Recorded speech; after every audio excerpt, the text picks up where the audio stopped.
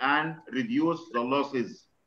Also, it will create a relationship between the supplier and the farmers. It will be very strong relationship because they are connected by different means of agriculture.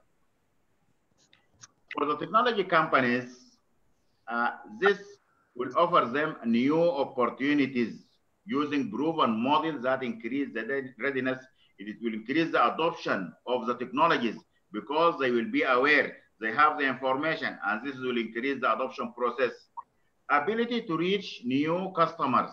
Also, e-agriculture will let them to reach everyone in a remote areas because they will be sent on the internet or through mobile the message, and this will reach everyone everywhere. It also have an opportunity to achieve business and social benefit by increasing access to technology. And when all farmers have access to technology, they can adopt it, and then they can purchase these inputs from the business or from the technological companies, and this will lead to their business benefits. For the universities and extension office, it will create direct access to unreachable farmers. For the conventional extension, for the researchers, they cannot reach every farmer everywhere. This will let them to reach unreachable farmer in the remote area, in the rural areas. It also provides ability for testing and validating academic research. We conduct, as academicians, we conduct research in the laboratory and we have in the field, and then how to put this in the real field. And this will be through e-agriculture. Also, it will provide opportunities for solving technical problems and share best practices with the aggregate group of farmers. We share our best practices as academicians in the university or extension agents that transfer the knowledge from the research to the farmers. It will provide them with this opportunity. It enhances students in handout projects. They work practical work. They have to do practical work for the agricultural students particularly. Here I will show some of the e-agricultural themes. There are many themes. They are multidisciplinary. It is have in FAO, there are more than 1,000 themes in e-agriculture. Here, this is just an example from FAO 2020 for data and information. For example, we have early warning system, GIS, for farming crops, how to improve farm, how to detect the water requirement and the moisture content of the soil. There are drones, and also for livestock to check the pasture and to provide these veterinary services. For the extension, they have distance learning and extension for using the technologies. For climate change, there are many mitigation and adaptation which will be provided to the farmers and resilience. Also for agricultural value chain, there is mobile finance and finance payment, market information. Market information are very important, particular price, food price, prices of inputs. This will help the farmers and will increase the productivity. This is just an example of the themes of the e-agriculture which are currently available. Also, there are good practices and promising practices. A good practice is a practice that is not only good, but it also work well and produce good results in different setting or context and recommended as a model. This is as defined by the FAO. It has a successful experience, has been tested, validated in broad sense, and they can be, and they are deserved to be adopted by a great number of people. And this is according to the FAO, this is a good practices. The practice which is successful, validated and tested and adopted by many people, this is will call good practices. While promising practices is the practices that has the high degree of success and there is a possibility of replication in the same setting. And it generates some quantitative data and positive outcome. It has a positive outcome, it has a quantitative data, but it hasn't been replicated.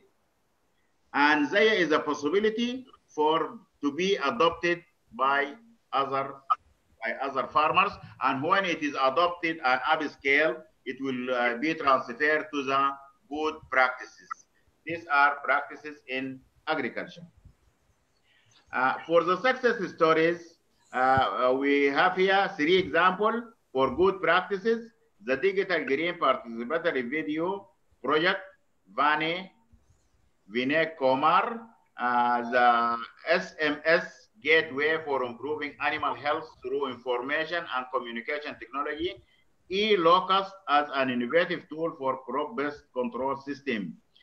These are series sample of the good practices to be adopted, and they have been adopted in many countries. I will have only the first one from the good practices, and we will take also one of the promising practices due to the time limitation. Good practice, Digital Green. The founder of Digital Green is Vinay Kumar. He used testing the use of participatory video as the mean of agricultural extension in India. He used this video, creating short video that captures scientific and locally relevant best practices, the best practices in each area, to be disseminated among the local community. He create videos that is take the scientific part and the local part with the local language to be understandable to each one of them. He founded that on the belief that technology can accelerate effort to end the poverty. And there are very clear link between poverty and food security status, because poverty will lead to food insecurity. And when you improve the status of productivity and income, this will let them to be food secure and automatically to be above the poverty line. The impact of this digital green, it improves small farmer productivity. It is very effective compared to the traditional agricultural extension program, to visit a certain area, to sit with them, to give them advice, and to send the message in a brochure or something like this. This is a very effective cost-wise. It is almost 10 times more efficient than the traditional one. High coverages and good targeting. It will not only target the large size farmers, it will target everyone, even the farmer with the minor, with a very small holding and with very low productivity. He can have these digital green videos and can adopt the technology and improve his productivity. Also, 90% of the viewers of the video are women. Women play a very significant role in rural agriculture in general in the world, particularly in the developing countries.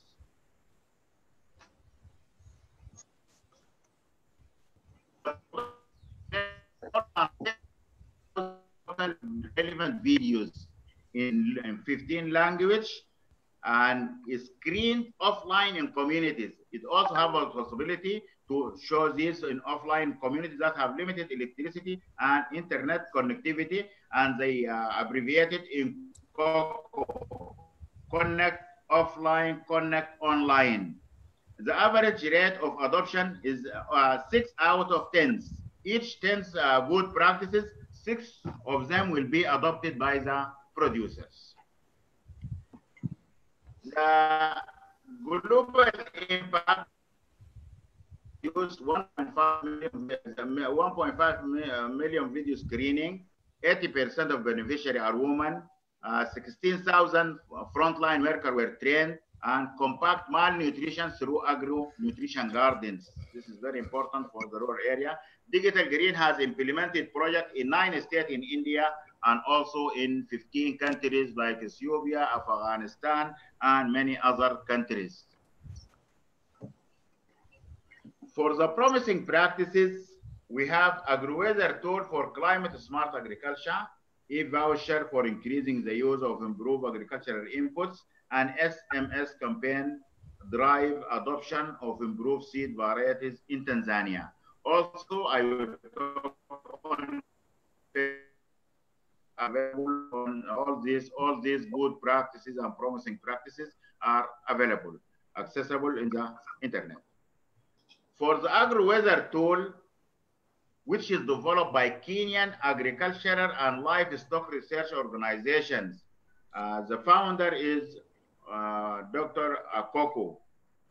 The justification is that the farmers in Kenya depend on the traditional method for weather prediction, and this will not them to mitigate to the risk brought by climate change. And also farmers adopt their agricultural practices. They adopt agricultural practice based on the previous experience. So extension is very important. Information are very important for them to improve their productivity. Agri-weather tool, it is a web and mobile-based information system that is incorporate climate information and agricultural practice to farmers. It will provide the farmers information and agricultural practice. The tool to better manage the weather risk, maximize the productivity, and maximize the environmental impact of the farming practices. These are the benefits. There are many stakeholders who are share this agro-weather tool for climate smart agriculture. Kenyan Agricultural Livestock Research Organization provide processed climate information. This from this institute. Meteorological professional provide weather information and climate data. Agricultural research scientists provide research data, agronomic information, and agricultural research knowledge. There are many stakeholders. Also, there are two data scientists, a manager, and ICT professional, which are expert in system development, database architecture and design, and also in data mining and modeling. All the five stakeholders, they have an input and contribution to the agro-weather tool for climate smart agriculture. This is the development of this tool. Those data set and data information received from the meteorological system feed into agri-weather tool. The tool generates location-specific information. It generates information to specific location on the forecasted information and data. There are many data will be forecasted based on a certain situation. Researchers use this process information to generate advisories.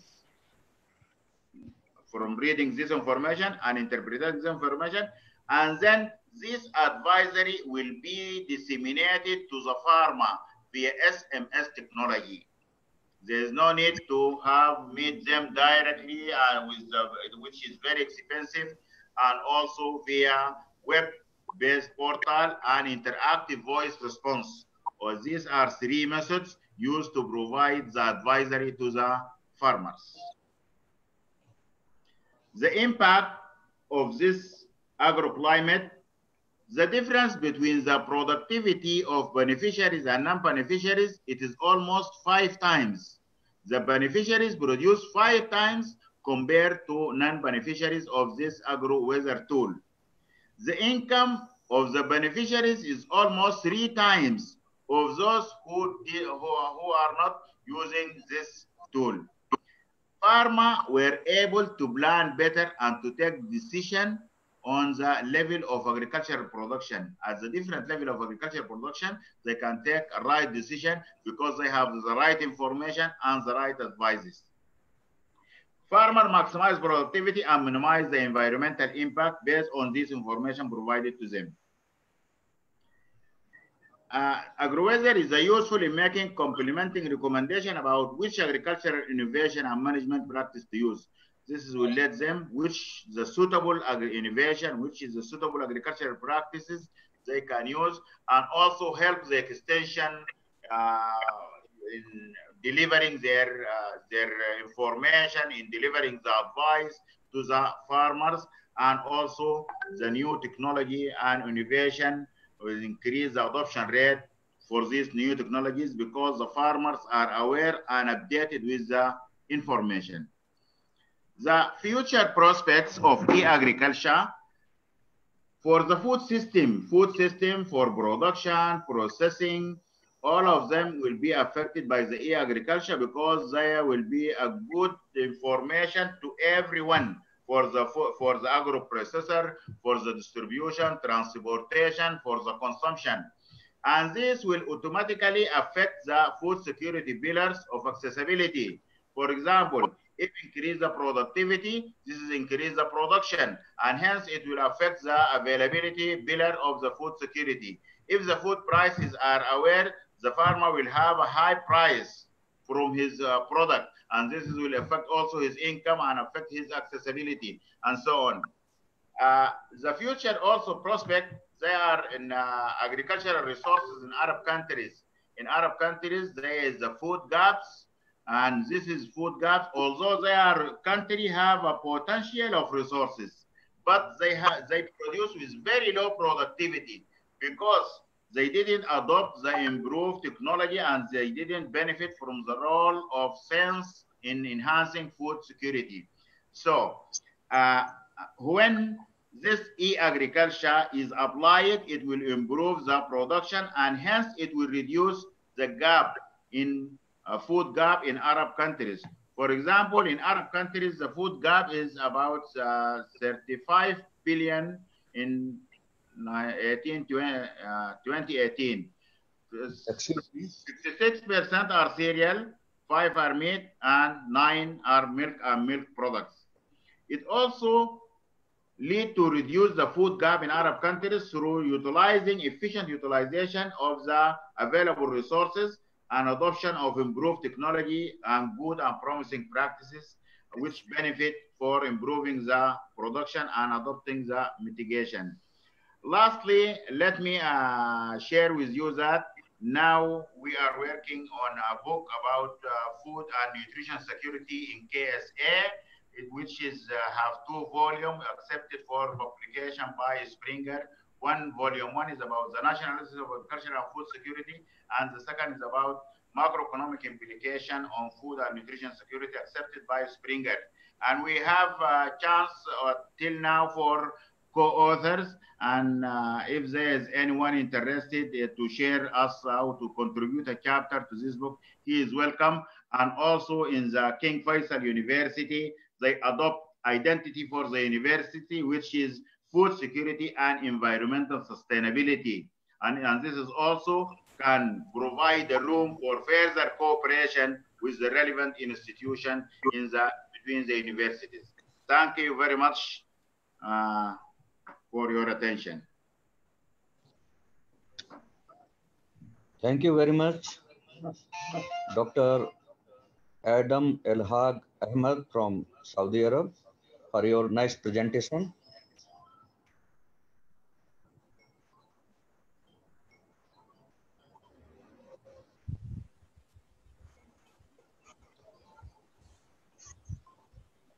Now I am requesting to Dr.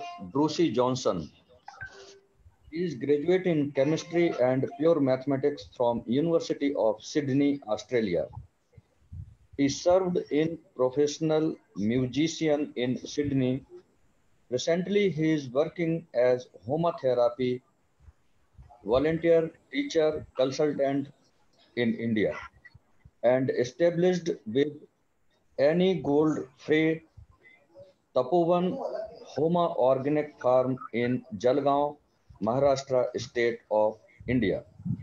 He is actively engaged in homotherapy since 1987 in Australia as well as in our India. Now I am requesting to Dr. Brucey Johnson for his kind presentation on Homa organic farming for global food security. Dr. Brucey Johnson. Thank you very much. I'm very pleased to be here in your international virtual conference. It's a great initiative. I think the chancellors of Sri Krishna University and organizers, especially Dr. Ashwani Kumar Dubey, who invited me for this particular conference. I want to share my screen now. Can you activate the screen sharing, please?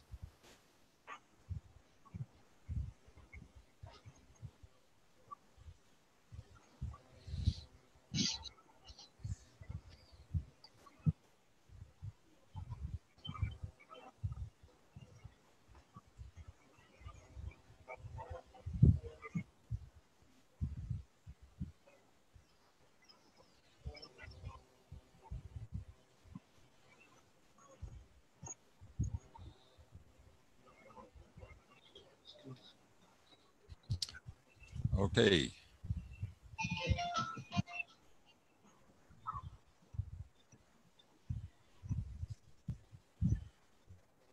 So, my particular subject today is home organic farming. Home organic farming for global food security. Now, when we talk about food security, we have to consider the problems with agriculture worldwide now. These problems can be traced back to one serious mistake in agriculture generally, and that is intensive chemical-based agriculture is not sustainable. With chemical fertilizers and pesticides, it becomes necessary to increase the dosage or alter formulas as the years go by. More and more inputs are required to produce the same results as before. Farmers spend more on external inputs while their income is dropping. Nutrients are extracted from the soil without replenishing them, thus robbing the soil of its life-sustaining elements. Then insects become a huge problem. They adapt to the chemical poisons and many crops are attacked ferociously.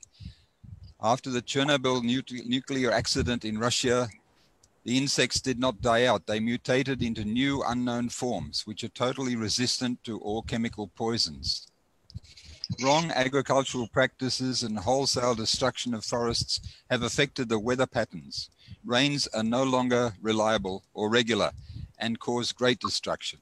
All rains now are acidic. Soil becomes acidic, so much so that in some places nothing will grow. And the hybrid seeds, which gave such excellent results in the 1960s and 70s, no longer yield those good results.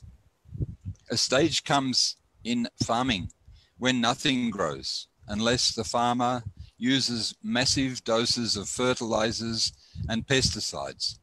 At this stage, he is ruining his soil, his subsoil, and the water resources.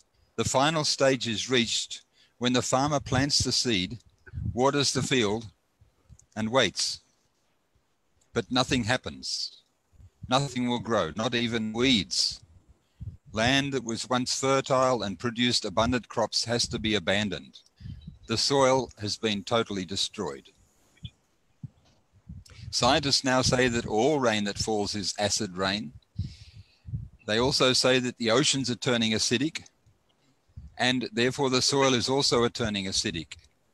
Acid rain not only affects the natural ecology, but the people and the agricultural crops as well. In fact, acid rain is destroying the top 15 centimeters of soil on our planet on which all of life depends. The soil depth and its richness are a basic standard of health of the living planet. When soil is lost, imbalance and injury to the planet's life occurs. Soil scientists estimate that 300 to 1,000 years are required for the buildup of each 1 inch of topsoil. Civilization which depends on this topsoil for its survival is destroying that topsoil. This is ultimately a suicidal act. And then we have the problem of radioactivity. Nuclear radiation causes immediate death, burns, cancers, birth defects, mutations, and many other maladies. There is no acceptable method for the disposal of the waste. Then the nuclear accidents such as Fukushima, Chernobyl, 3 Mile Island, nuclear wars waged over the last 20 years with depleted uranium. And then there's also natural radiation, which comes from the bowels of the earth. Global warming is another factor. Man-made increase of CO2 in our atmosphere. The other sources of warming are methane, chlorofluorocarbons, oxides of nitrogen, and low elevation ozone. If warming continues at the current rate, scientists predict a planetary extinction event. Then GMOs, genetically modified organisms. Chemical pollution, we know, is one thing. But no matter how bad that chemical pollution, it will gradually reduce over time. Even nuclear radioactive poisons will slowly mutate into their non-radioactive forms. But GMOs, genetically modified organisms, are biological pollution. And this contamination will only increase over time. There are many studies which show that genetically modified organisms are much more aggressive and will eventually wipe out the natural organism from its habitat. Then there was a report which came out in the year 2008 after 4 years of research by a team of 400 scientists. Their conclusion was, in terms of agriculture, small-scale organic farms are the future. Indigenous and local knowledge plays just as important a role as formal science. Business as usual is now not an option. GMO crops are a big disaster. Chemical agriculture is a major cause of global warming. These were the main conclusions of that report. So it seems like organic farming, everything seems to be pointing now towards organic farming as a solution. Benefits of organic farming come in the form of energy savings, decreases in the amount of greenhouse gases and global warming, water savings, globalization problems are avoided, pesticides are reduced, environmental impact is much less, nutrition and health are increased, seed saving is there, job protection and sustainability. But now, due to this unprecedented attack by these hybrid and compound forms of pollution, some Western scientists think that we may have reached a stage which may be termed irreversible. Organic methods of farming, which used to give wonderful results in the past, now fail to do that due to this pollution.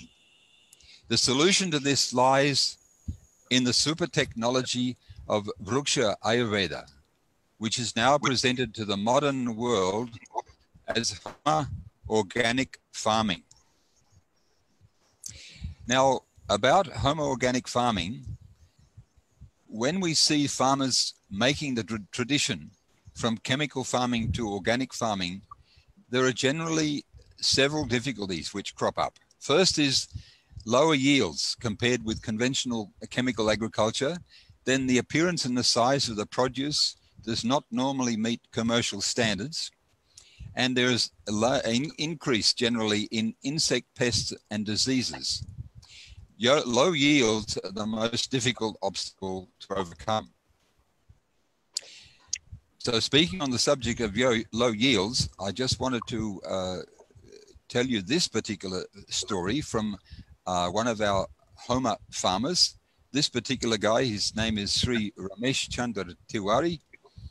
He's from Unnao district in UP.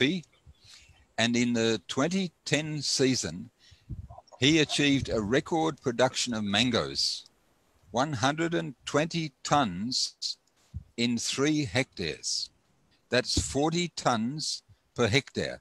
Now, if anybody knows about mangoes, you'll know that that figure is not possible. The farmers in that area averaging around 10 tons per hectare.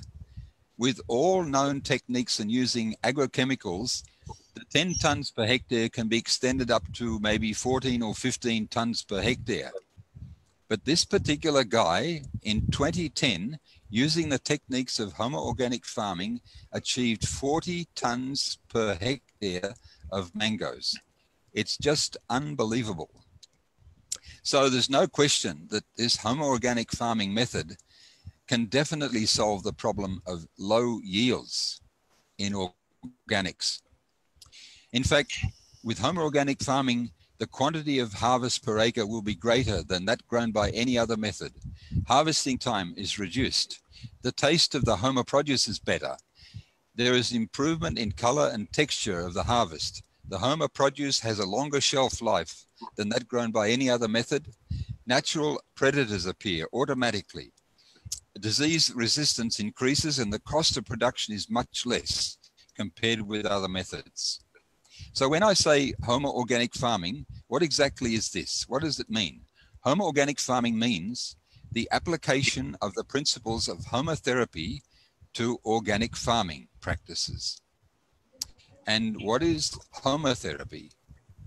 Homotherapy means healing and purifying the atmosphere, soil, and the water resources with fire as the medium. The central idea in homotherapy is you heal the atmosphere and the healed atmosphere heals you. And of all the fire practices given in the ancient science, the ancient Vedic science of homotherapy, Agnihotra is the basic homa. Now, Agnihotra, when we say Agnihotra, we mean one very specific havan, very specific homa.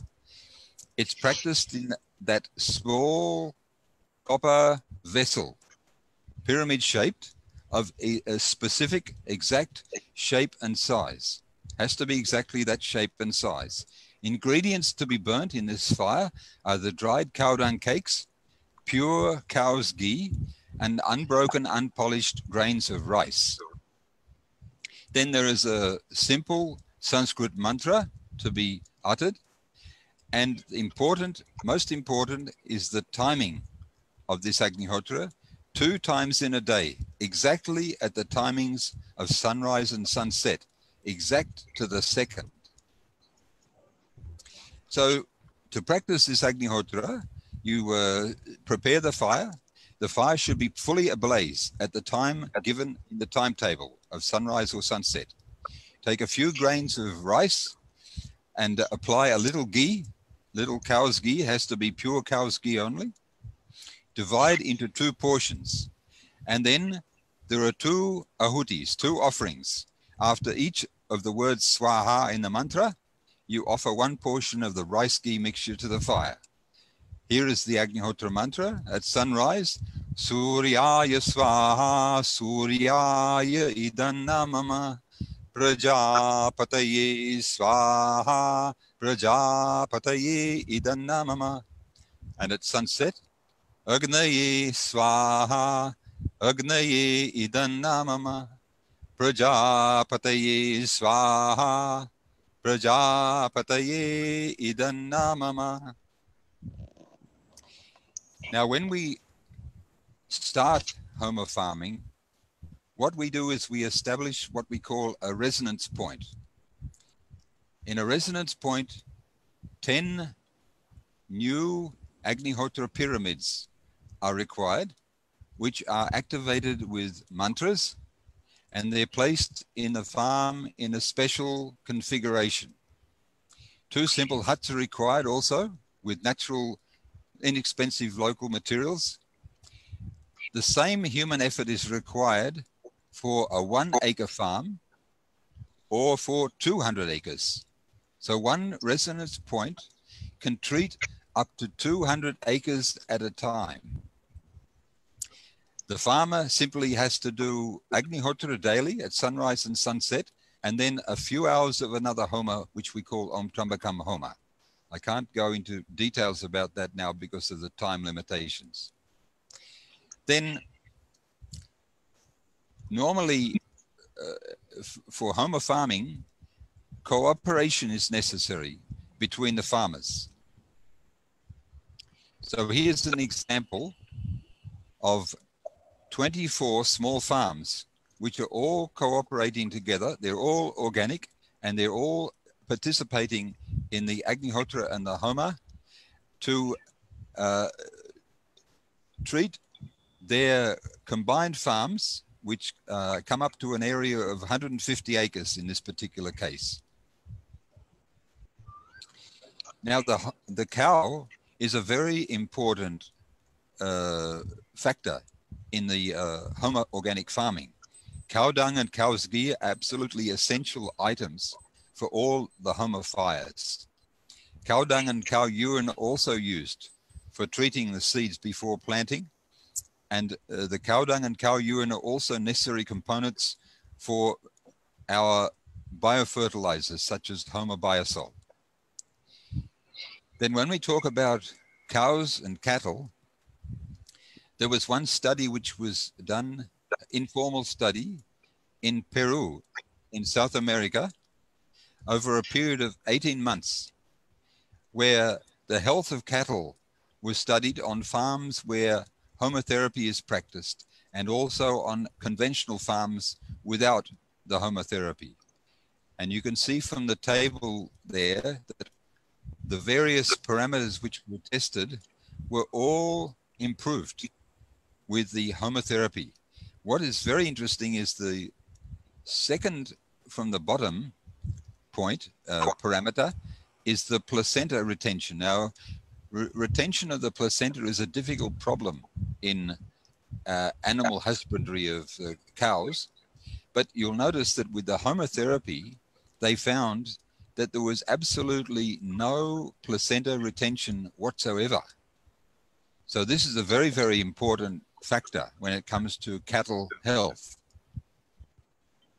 Honeybees are also extremely important for all of agriculture. Honeybees are now dying on a mass scale in all parts of the world. Not enough nutrition, because bees are needed for balance on the planet. And so this is a big threat to agricultural production. Interestingly enough, in the ancient science of Vedas, it's told that inborn in the honeybee are certain hormones that are produced only in what we call Homa atmosphere. That's an atmosphere which is created by this Agnihotra and homotherapy in the agriculture. This subject is completely foreign to anything that Western science has encountered so far. And these hormones that are developed in the honeybee by this Agnihotra are very important for increasing the nutritional levels in fruits and vegetables. Now, I have some figures here of some studies which have been done to show what are the improvements in yield and disease incidence in various crops. There's just a sample of some of the studies which have been done. First one is from our good friend, Dr. Selvaraj from Tamil Nadu Agricultural University in Uti.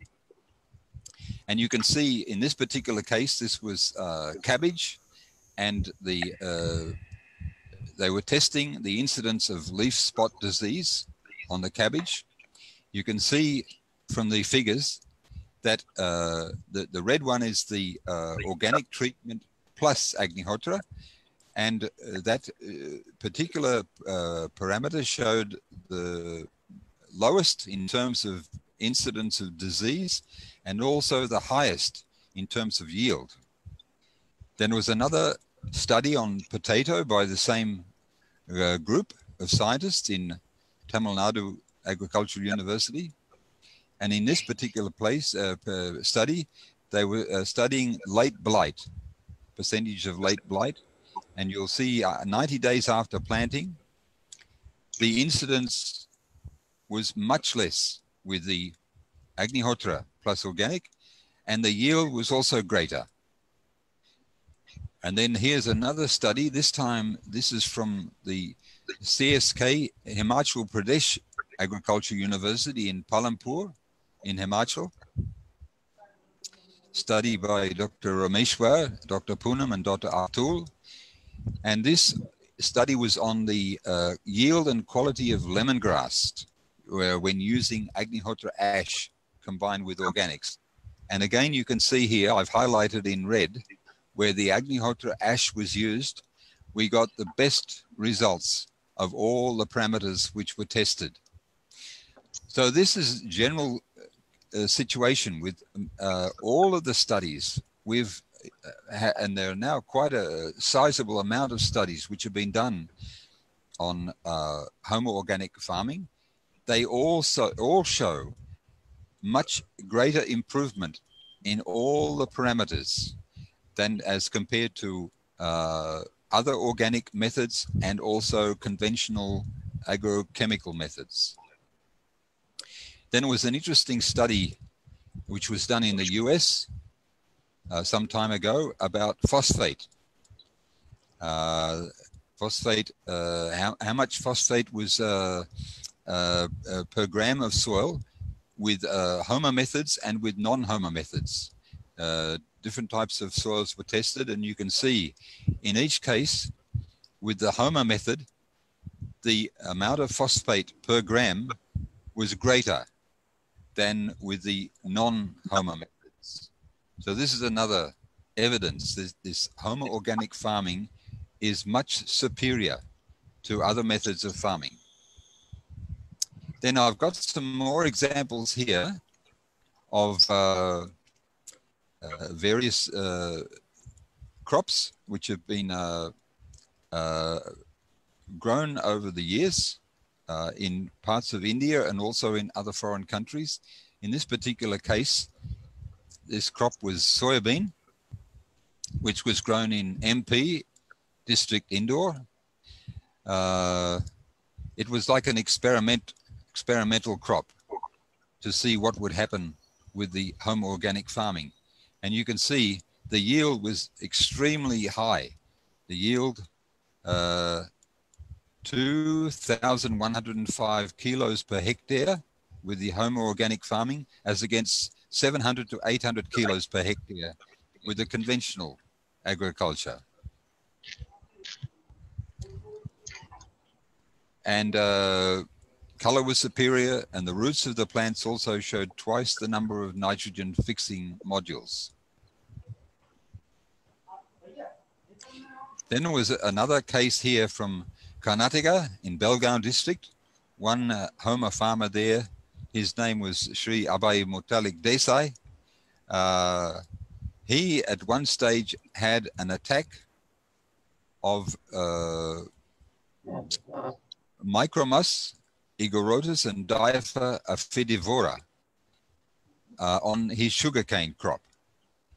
And later he found out that this attack came due to using impure ghee in the Agnihotra and the homas. But those insects were immediately controlled by two natural predators. The natural predators of the woolly aphid. Sorry, the woolly aphid was the insect which was attacking the sugarcane. The predators were the micromos and the diapha. So that's a very good indication that insects are very much controlled very easily using this HOMA technology. Then there's another case here of insect control. This has come from Bangalore in Karnataka. This was from the campus of the Art of Living ashram in Bangalore. And this report came from Sri P.J. Joseph, who was the Assistant Director of Agriculture in Khajuraho in Kerala.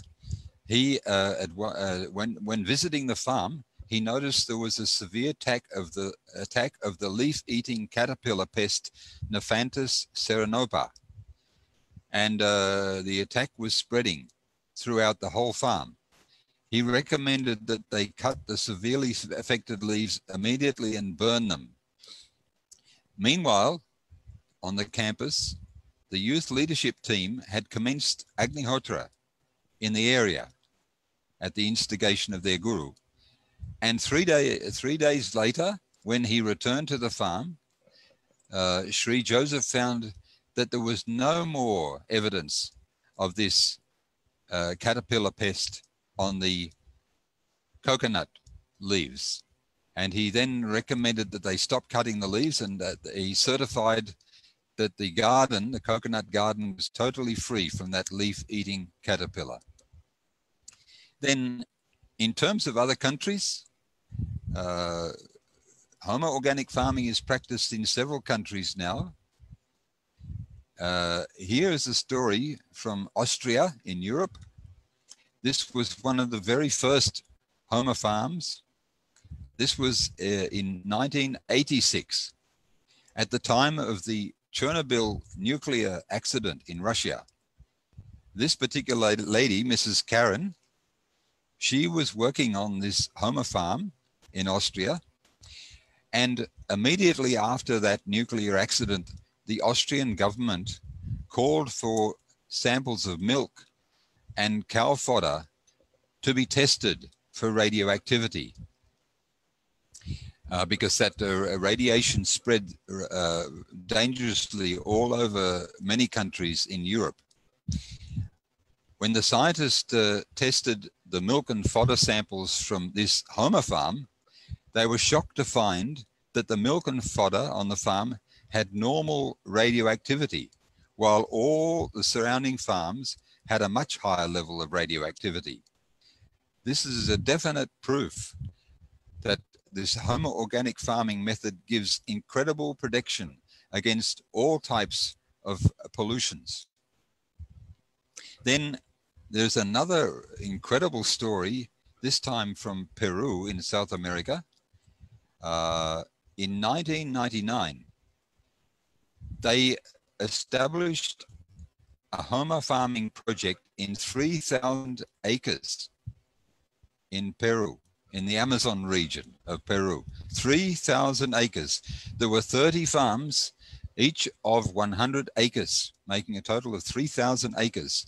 And for 7 months, the agricultural officers from the offices of the Presidency of the Republic of Peru monitored all the crops which were grown in that particular area, which consisted of plantain, banana, papaya, cocoa, citrus, avocado, coffee, tea, star fruit, mango, and also annual crops such as rice, corn, soybean, nuts, sesame, and also complemented with honeybees and cattle. They noticed there was a substantial reduction in the various pathogenic agents. All pests and diseases were completely eradicated, and the yield of harvest was increased also. The fruit grew healthy with better color, taste, weight, and texture. And at the side there, you can see the certificate, the government certificate from the agricultural officer. It's in Spanish. We've had that translated into English, where he makes his report. That's incredible. 3,000 acres at a time, tested for 7 months. Then there's another story from this time from Indonesia about the mosaic virus. It's a very dangerous virus in the plant kingdom. There was one particular farm there that this particular guy was working on. He's an Australian guy called Luca Folietti. And this farm project was in Sumbawa in Indonesia, one of the small islands of Indonesia. This organic farm was 3 acres, only a small farm. And the project lasted 6 months from May to November 2018. When Luca first came to the farm, they tested the pH. It was more than 8.0, so very alkaline. The bore water was salty, and the soil was mainly rock-hard clay. So very, very difficult conditions for agriculture. Nevertheless, they started the project, the organic project.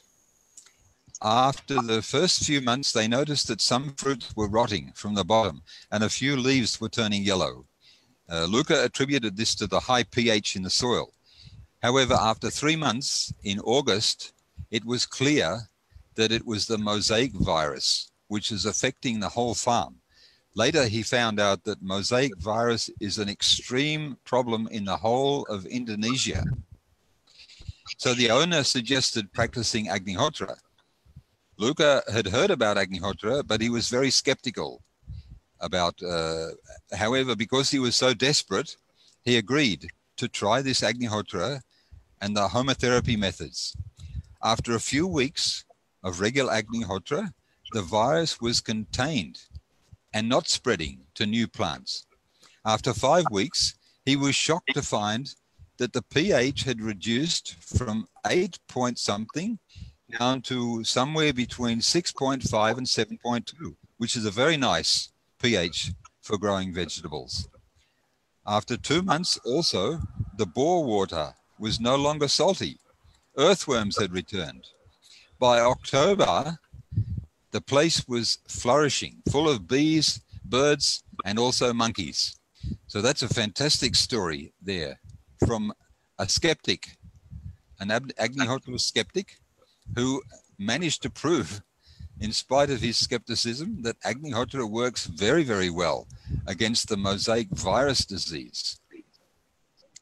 Then we've got another story here from Australia. This is from a farmer whose name is James Morris. He grows broccoli in this particular season. Broccoli is a very, very nutritious vegetable. He was new to Homer farming, and he reports that there were 3 applications only of the Homer foliar spray. That means Homer foliar spray means to take the ash, which is remaining after Agnihotra, the basma, keep it in water for 3 days, and then strain it, and that water can be used as a foliar spray. So he says that compared to his last year crop, he had a phenomenal harvest, 2,875 kilos when he was expecting only 1,000 kilos. So nearly 3 times the quantity, what he was expecting. The quality and weight of the heads, very impressive. Germination was 99.9% compared to only 90% in the control organic crop. And the control crop was also 75% slower to mature. So shorter vegetative cycle, no pests, no disease. Crop came in all at the same time, meaning far less labor and production costs. James says it was a perfect harvest. So another successful Homer farmer. Then there's another story from Ecuador in South America. This is from a banana farm. This is from the 2008 season. And on this particular farm, they started the Homer technology in 2008. Before that, for 3 years, they were practicing organic agriculture without homotherapy. 2008, they started the Homer technology, and you can see in this graph the increase in the weight of the bunches here. This is the top line. This is the 2008 season with the homotherapy technology. Much improved weight of the banana bunches. And then here again, this graph shows the number of hands or clusters per bunch. And you can see the light blue color at the top is also the 2008 season.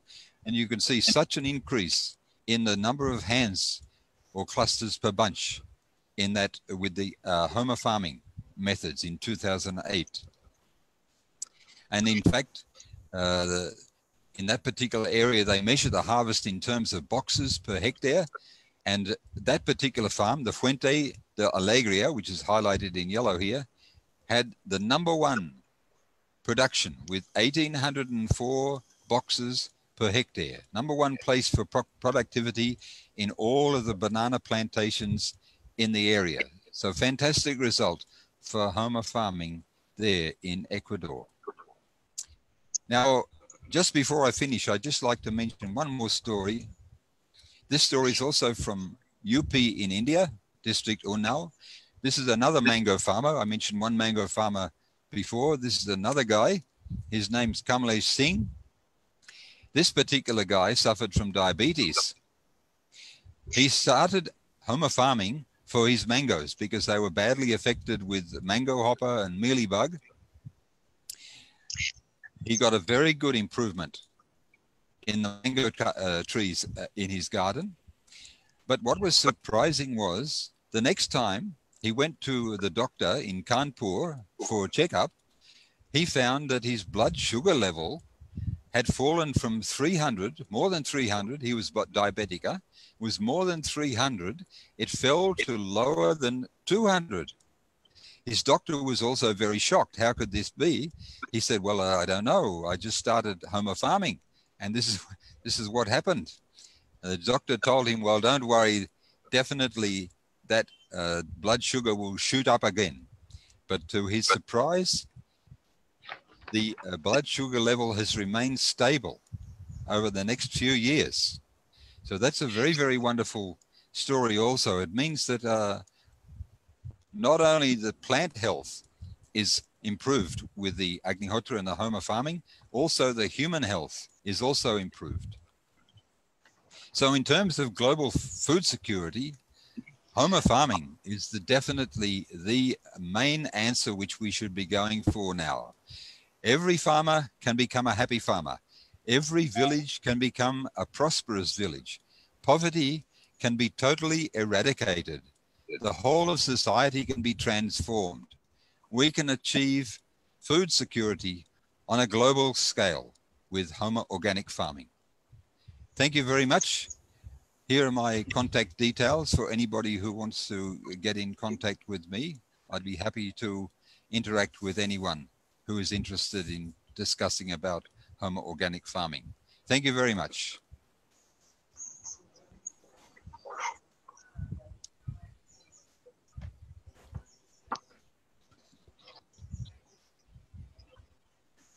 Thank you very much, Dr. Brucey Johnson, for your nice presentation on Homer organic farming for global food security. Now I am requesting to Dr. Sushil Dikshit. He is farmer environmental scientist from Queen's University, Kingston. He has completed his PhD in 1986. His major area of research includes environmental and climate changes. He has published more than 75 research articles in peer-reviewed international journals. He supervised over 50 projects of national and international importance and showed his presence in more than 100 national and international conferences and workshops. Now I am requesting to Dr. Sushil Dikshit for his presentation on impact of food security and biodiversity on nutrition in developing world.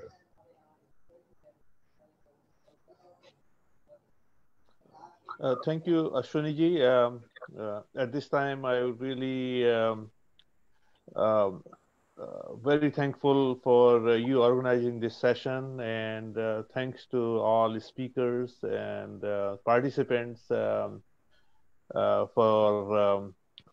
their attention to such an important issue that that we all are facing in developing worlds and also in developed worlds world to a certain extent. I'm going to share my PowerPoint. So just see how it works. Let me start now. Yes, sir. Please.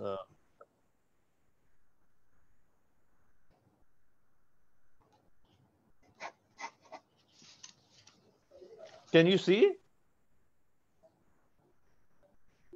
Can you see the presentation now? Hello? Not now, sir. Not now? Screen sharing. Screen sharing, yeah, that's what I'm doing. Can you see the presentation?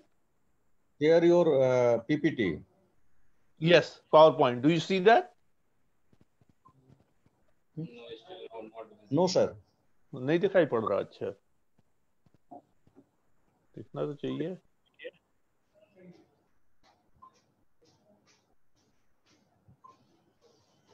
Dr. Mohit Kumar, kindly help him. Dr. Mohit?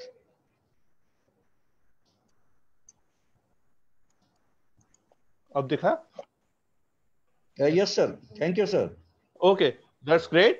So I'll be talking very briefly on impact of food security and biodiversity on nutrition in developing world. I mean, we have really heard very much about agriculture, how to do in a sustainable way, organic way, and from Dr. Bruce um, about homo options. So just in terms of the background, just 1 minute.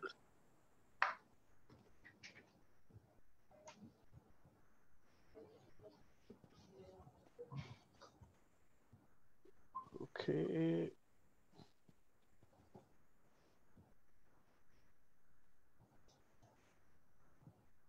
ठीक चल रहा है sir, थोड़ा सा आप आराम से, yes background आ गया.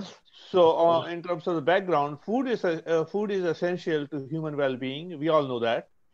Enhancing the food production remains a primary goal for the developing nation, and it's also true for developed nations.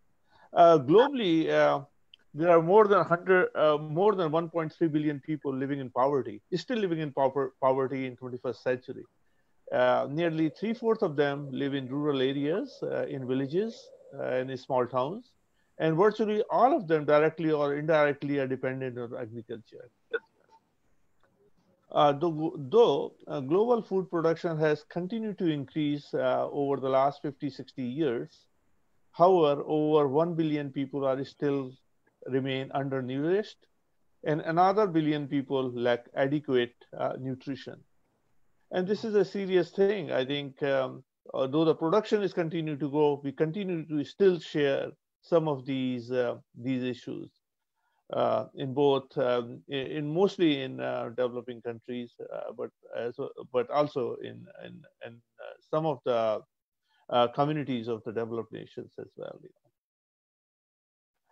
Biodiversity is extremely important in terms of the sustainable agriculture and also human health and the production.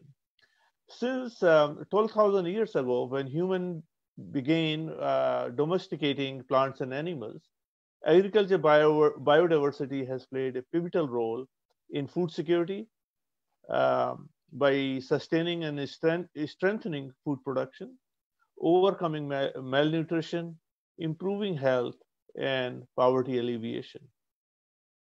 Sustainable use of genetic resources of food and agriculture are extremely important for agriculture.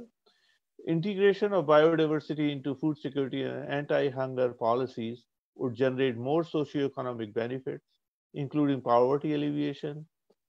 Our knowledge of biodiversity for food and agriculture must improve. We need to give a greater attention to biodiversity. And I will go a little bit more in detail later on this. And there needs to be strategies to address nutrition problems that have systematic and multi-sectorial. So in order to look into some of these issues or solutions, we need to attack through multiple fronts. And many of these fronts are very interlinked. So I'm going to go through a series of major drivers that can really help and give some examples. One of the major drivers is gender empowerment. And we know women and girls make up nearly half of the agricultural labor, even more than half of the agricultural labor force in many developing countries. But majority of them are undernourished. They need to work very hard, and they are spending major portions of their day in hard labor. We need to be sensitive and need to develop approaches that can really help them. to help them to improve their health, and also that's going to ultimately affect the food production and security. I can say potential solutions need to focus on reducing workload, improving family diet. That's very important, and that ultimately going to increase their income and livelihood. Um, Other major driver is innovation, and that's where science plays a major role. We need to develop and apply scientific innovation that increase yields while being environmentally, economically sustainable, enhance efficiency for farming, uh, various types of farming, and adoption of climate resilient agriculture practices. So this way, then we can maintain sustainable inputs for agriculture, such as applying optimal nutrients, promote organic farming, rainwater harvesting, drip irrigation. These are some of the areas where technology has played a major role, and we need to continue to support some of these initiatives and look for innovative ways to help attain sustainable farming. The other driver is fostering market access. You can produce anything you want, but if the market access is not there, it's not going to help our producers, especially small farmers. So small farming is small farmers are the major component of farming, especially in developing countries. How can we can involve more youth and women entrepreneurs, and they are the one who's going to carry some of this workload for a long time. We can support communal farms, because small farmers sometimes don't have that luxury to approach market, so they need to work together. And I think there has been a lot of success in this front, but we need to continue to work on it. Supply chain and transportation from rural areas to urban areas where a lot of demand is, or where the most of the supply is going to go, that has to be strengthened. Also, need to grow valuable products. There has to be a proper market research, how the need of the supply is, what people want, and we need to produce them. But don't get flown away with, and we have seen some of the drastic things, when farmers produce a huge amount of certain products. And we've seen in India, like tomatoes or onions, they come at some time, and nobody wants them. So these farmers and communities have to be very sensible about that. And we need to also realize that food requirements are not homogeneous. There are certain areas, there are certain parts of the country which require different food. And sometimes, these food products move from one region to another region as people move, and they bring some of these innovative and new food varieties, and we need to promote them.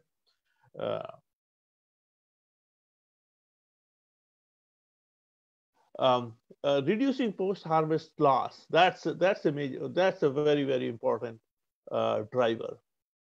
And we know that about 1/3 of harvested food is thrown away, or even half of all food is lost. And the issue is both in developing countries and developed countries. But what get lost and what we need to preserve is somewhat different.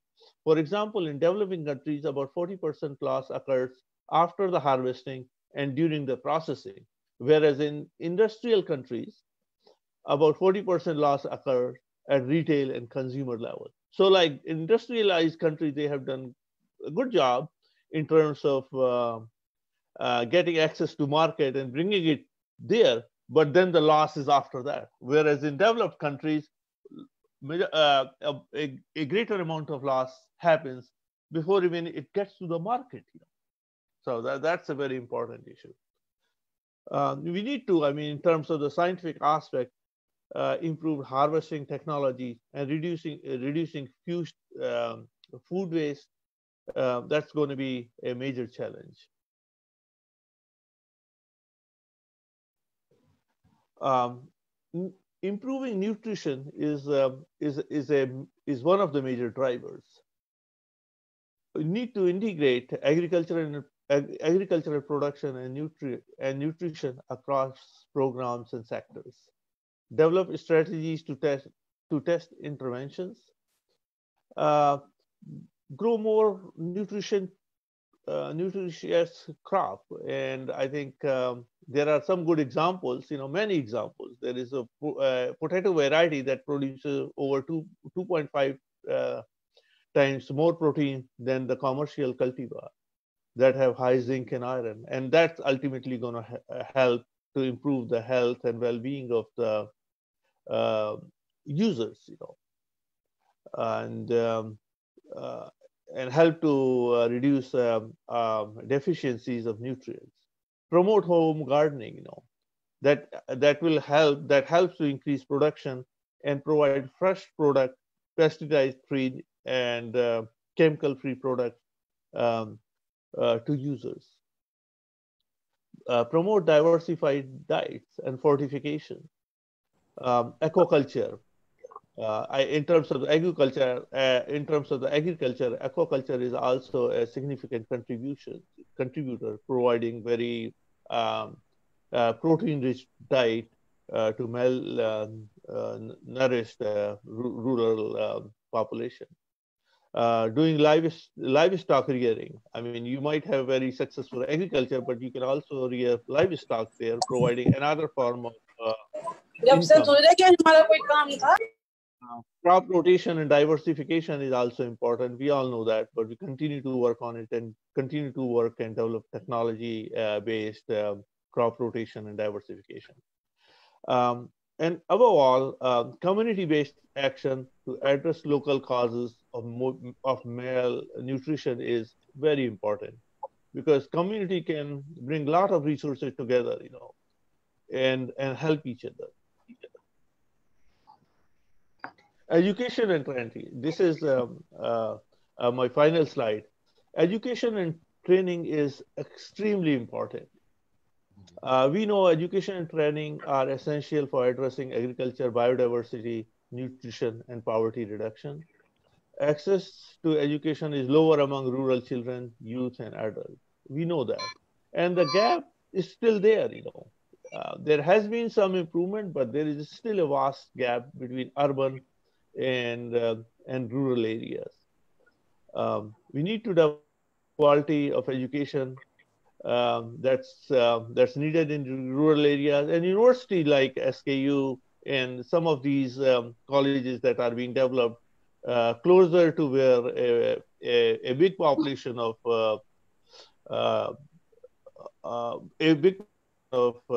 people are living, where there is a need, is really going to help to help those communities.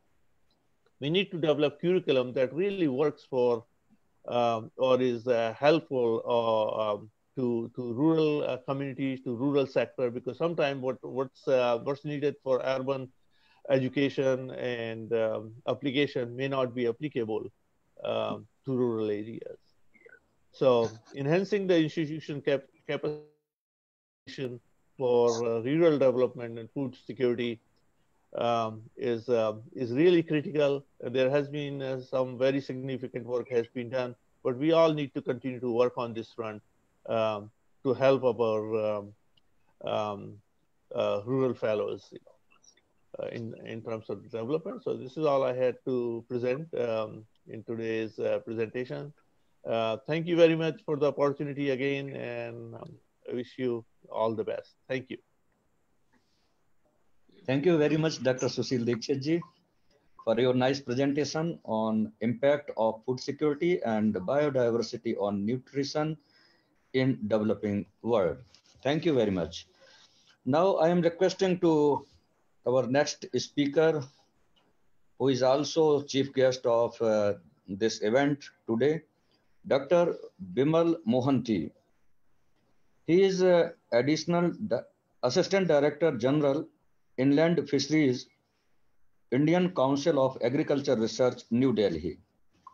He have more than 30 years professional experience former head of division and principal scientist at Indian Council of Agriculture Research and Central Institute of Fisheries Research Institute, Barakpur. He worked as assistant professor and as scientist. Current research is inland fisheries management, fish for food security, nutrition and livelihood, value chain and nutrition, clinical proteomics, and fisheries. So now I am requesting to Dr. Bimal Mohanty kindly present your research work on fish for nutritional security and malnutrition alleviation. Dr. Mohanty.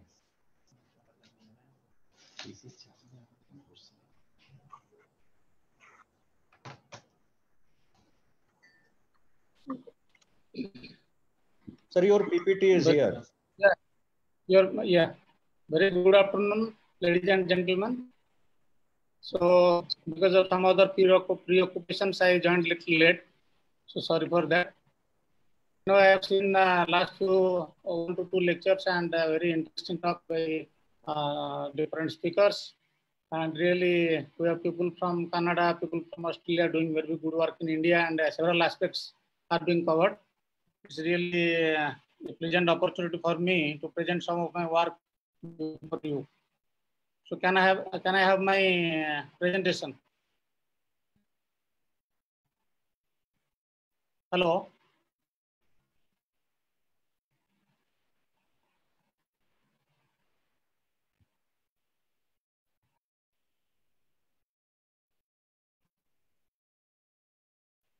I am not able to see my PowerPoint.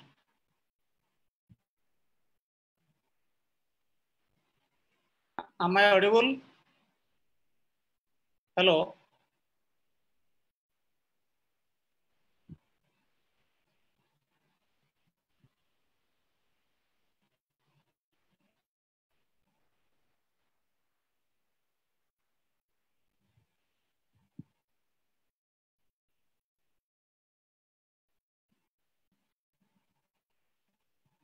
Yeah. Am I audible?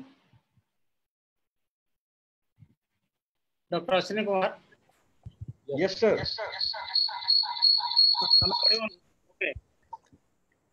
So the topic of my discussion is fees for nutritional security and malnutrition alleviation. We are discussing regarding different aspects of the nutrition, agriculture, and different aspects. So my focus will be on fish as a very good source of animal protein, quality animal protein, and how it is going to help us in tackling hunger and malnutrition. Next one, please. Next one, please.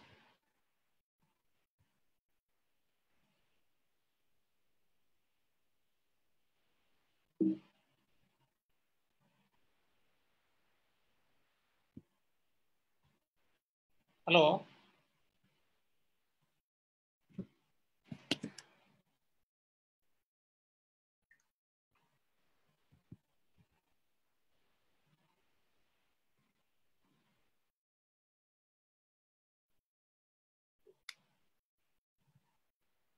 Hello.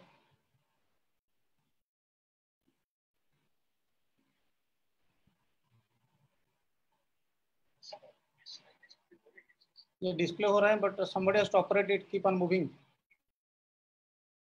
Second one, somebody has to operate it, not operationable from here. Okay.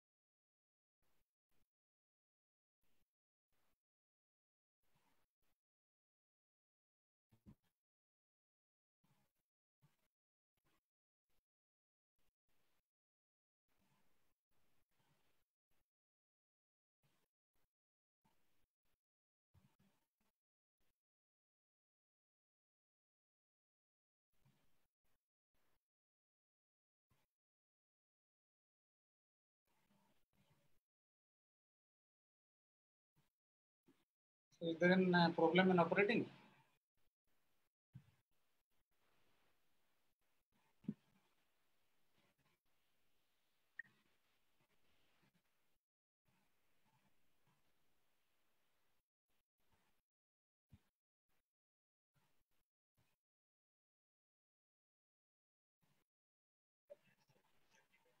Okay, okay, okay, okay, okay.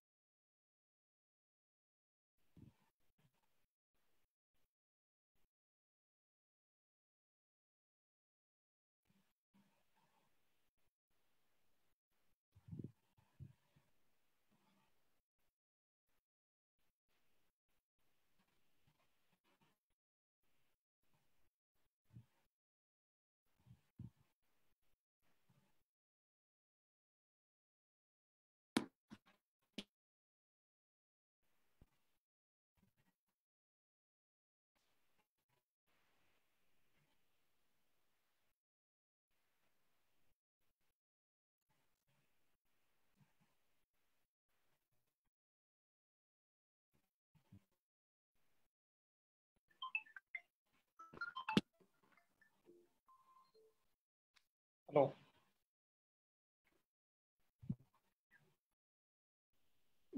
I can try. हाँ हाँ नहीं ठीक है, मैं देख रहा हूँ।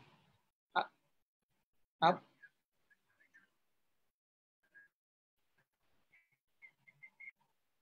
Okay, host disabled, वो मैसेज आ रहे हैं, host disabled attend screen sharing.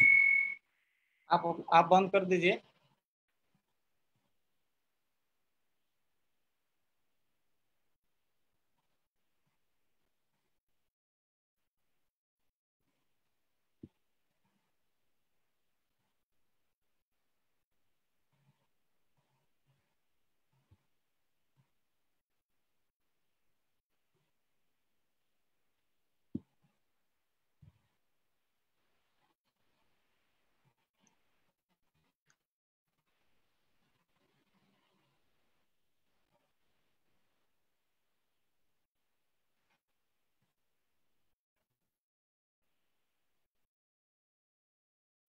आप उधर से स्क्रीन शेयर बंद करिए,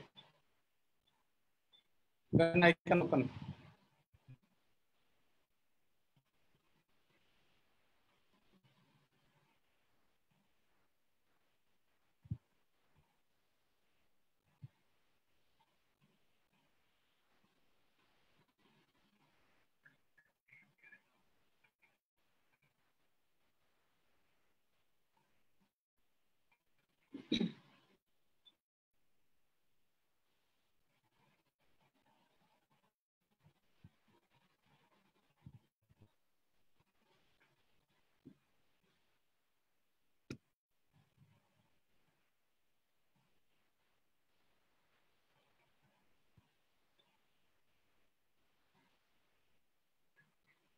हाँ, लेकिन मैसेज आ रहे हैं, host disabled attendee screen sharing.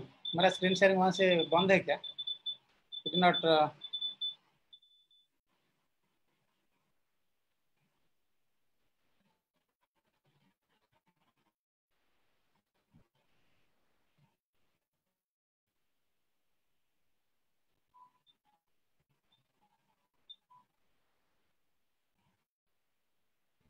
Screen share दो जगह से नहीं हो सकता है, because it is open there, it is not accepting.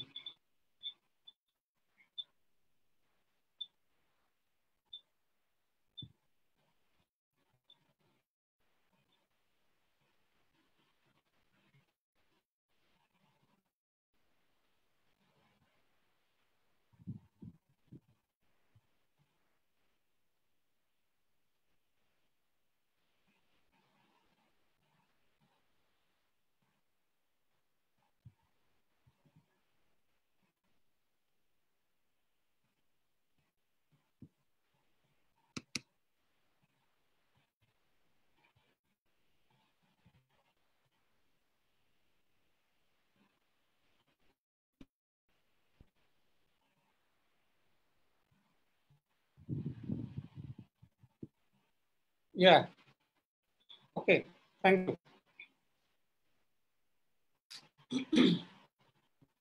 So, am I audible? Hello. Am I audible?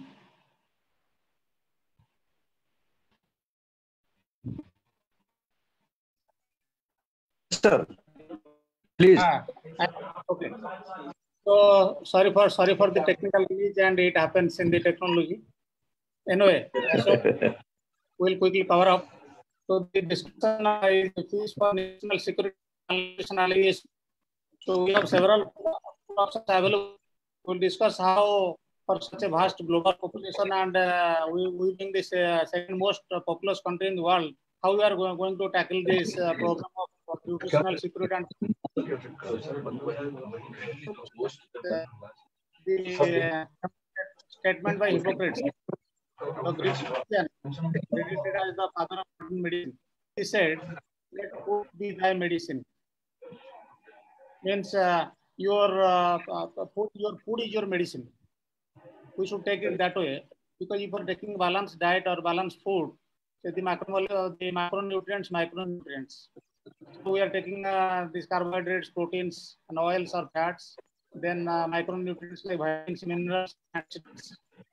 Taking in quantity, so body will get the sufficient fuel molecules for its maintenance. And if you are missing something, if you are not taking a balanced diet, there is a micronutrient deficiency, whether it is iron deficiency, zinc deficiency, or it is vitamin deficiency, it leads to several forms of disease.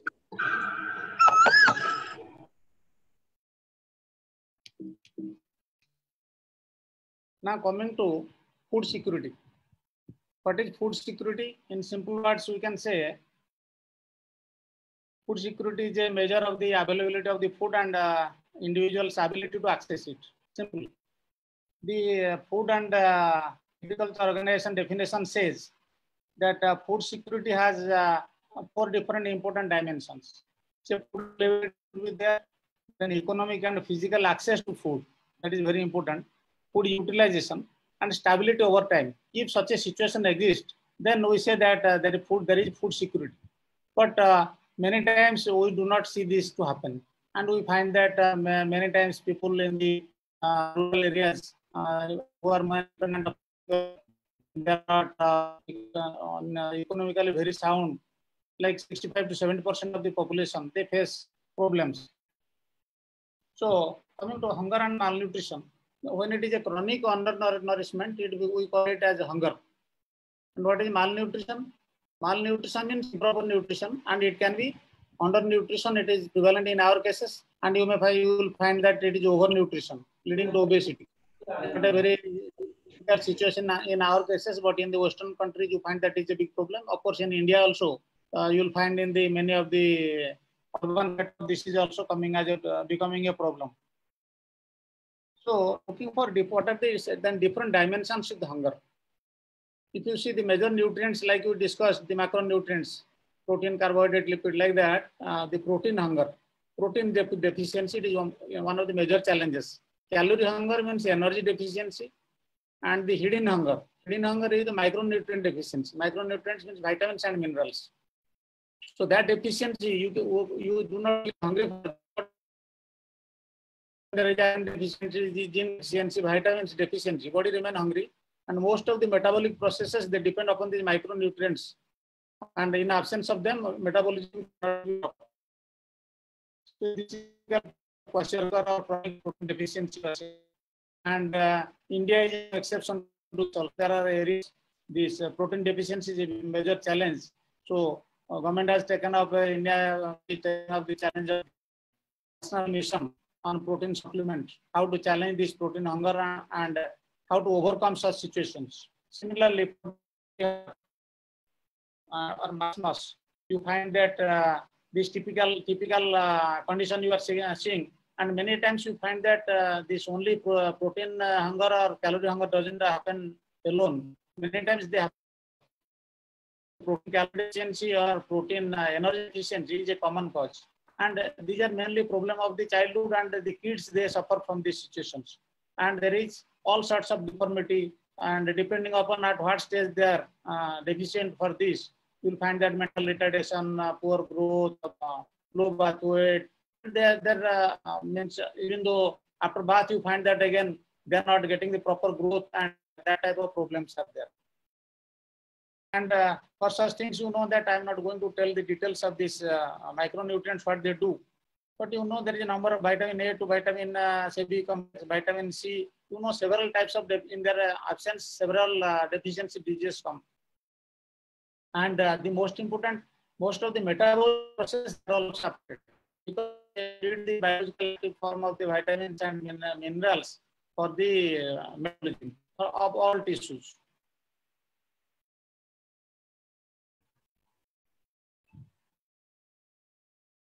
Now, with all this discussion on hunger and malnutrition, which is so rampant, we are telling that majority of people, they are facing this situation.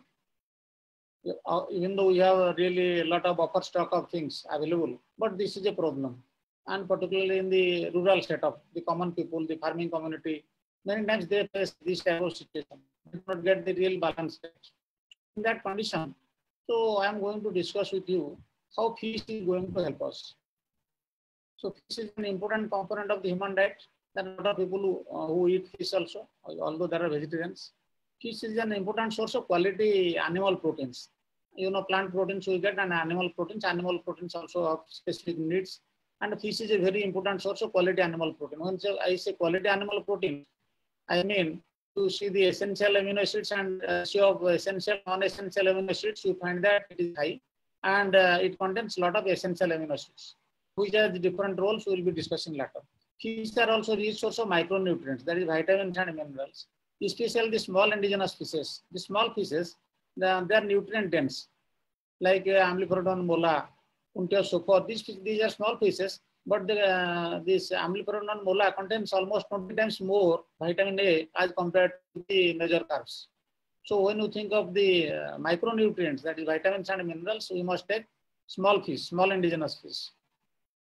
Then fish oils, they are a rich source of this polyunsaturated fatty, particularly the omega-3 polyunsaturated fatty acids, EPA and DHA. They are heart friendly and brain friendly.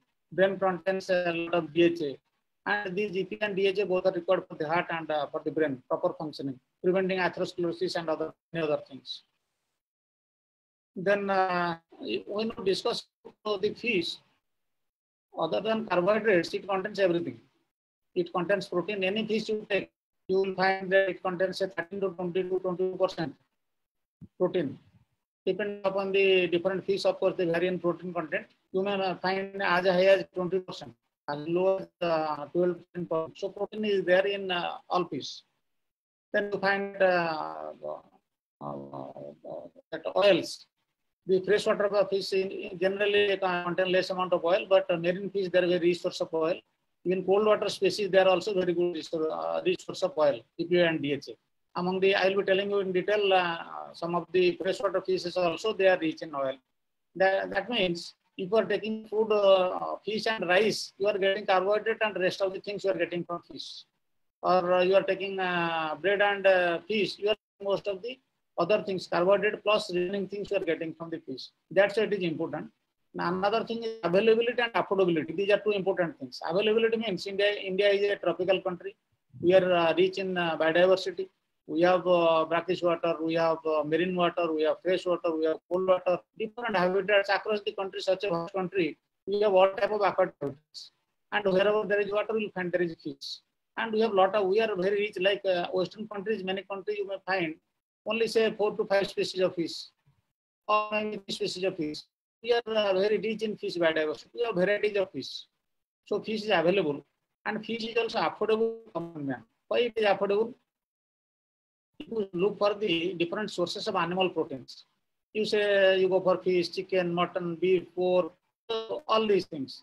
You see, the other proteins, they command its price. Whereas for fish, it can vary for kg of fish. It can vary as low as 70 rupees. It can go up to say 2,000 rupees also for hilsa. Maybe big the calves may 300, 400. There are other fish which are 700, like that. So there is a big price range. Because of this price range, and what all of them contain protein. So a common man, when he goes to market, he has a wide range of choice, from 80 to 70 rupees to say 1,000 rupees or 1,500 rupees. So as per his affordability, he can purchase fish and to feed the entire family. So that's why fish is available and affordable. Now coming to different role of proteins. Why we are talking of National Mission on Protein Supplement, and why there is so animal proteins are so important. You see, these are the, you see actin, myosin, troponin, the structural mechanics, enzyme proteins are there, hormones are there, signaling molecules, there are antibodies, the albumin vasopressin, fluid balance, they are required, in acid-base balance, they are required, there are molecular pumps, membrane pumps and channels, they transport proteins, they have several roles. So protein deficiency is, we cannot manage. And as of now, in this COVID-19, we are discussing that boosting immunity. So you must have a really proper protein diet and a balanced diet so that your body can cope. Even though if there is no vaccine, we are surviving. So many of us are getting naturally developing natural immunity against it. So protein diet is something very important. And particularly coming to amino acids, proteins are composed of amino acids. Amino acids have also, there are several different roles. I'm not going to read it.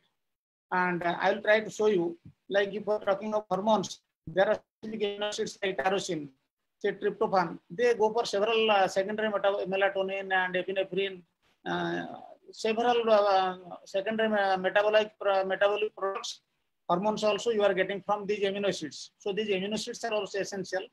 So they must be present in plenty.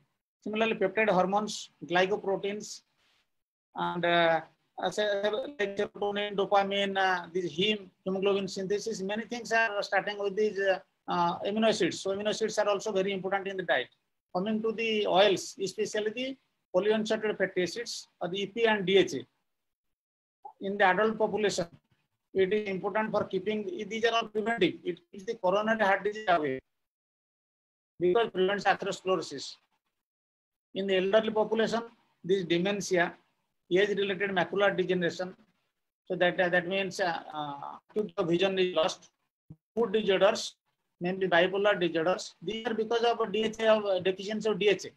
So pediatric population, you find attention deficit, hyperactive disorders, childhood asthma. All these things can be prevented if you are having sufficient quantity of polyunsaturated fatty acid in the diet. These are all studied in the medical history, and these are all published reports, nothing new in it. Similarly, why you are talking of so much of micronutrients or hidden hunger? See, just have given a list of things to see. Iron, how many enzymes they need iron? Catalase, cytochrome C reductase, nitrogenase, hydrogenase, calcium, for several, like that you see, all these minerals, the basic, these elements, they are required for metabolic activity. In absence of that, the enzymes cannot properly, they cannot perform optimally. So the metabolism is not proper. The metabolism not proper means all functions will be affected. That's why these micronutrients are so vital. Again, I'm coming to the previous slide just to show that because of all such rich proteins, amino acids, these oils, micronutrients, this fish is an important source of many of those things. But all fish are not rich in everything, so we'll be discussing slowly. That's why India is rich in fish biodiversity. We have several thousands of species, food fishes. So we must know which fish contains, which is rich in zinc, which is rich in iron, which is rich in vitamin A, which is in D. So how much protein, which fish is rich in omega-3, PFAS, EP or DHA. If we know, then we can make best use of it.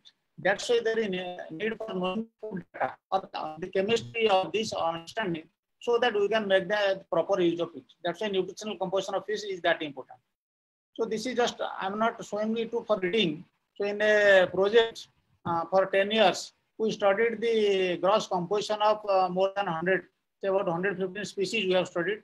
We have 7 institutes across the country like CIFT Cochin, CMFRA in Cochin, SIBA in Chennai, Bhimtal, cold water fisheries, CIP Mumbai, then Bhubaneswar, freshwater aquaculture, then inland fishery, Barakpur. So 7 such institutes we have together studied the cold water fishes, marine fishes, brackish water species, freshwater fishes, and we have generated important information on them. So we know that which fish contains which fish is containing less fat, 2%, 4%, 4 to 8%, or more than 8%. Like that, all information are generated. They are also published and they are in public domain. Similarly, all these information about more than 100 species you have generated, like the amino acid composition of, this is a paper showing 27 species, food pieces, but we have studied many more. Just these are samples, like micronutrient composition of this is showing 35 food pieces. We have studied many more.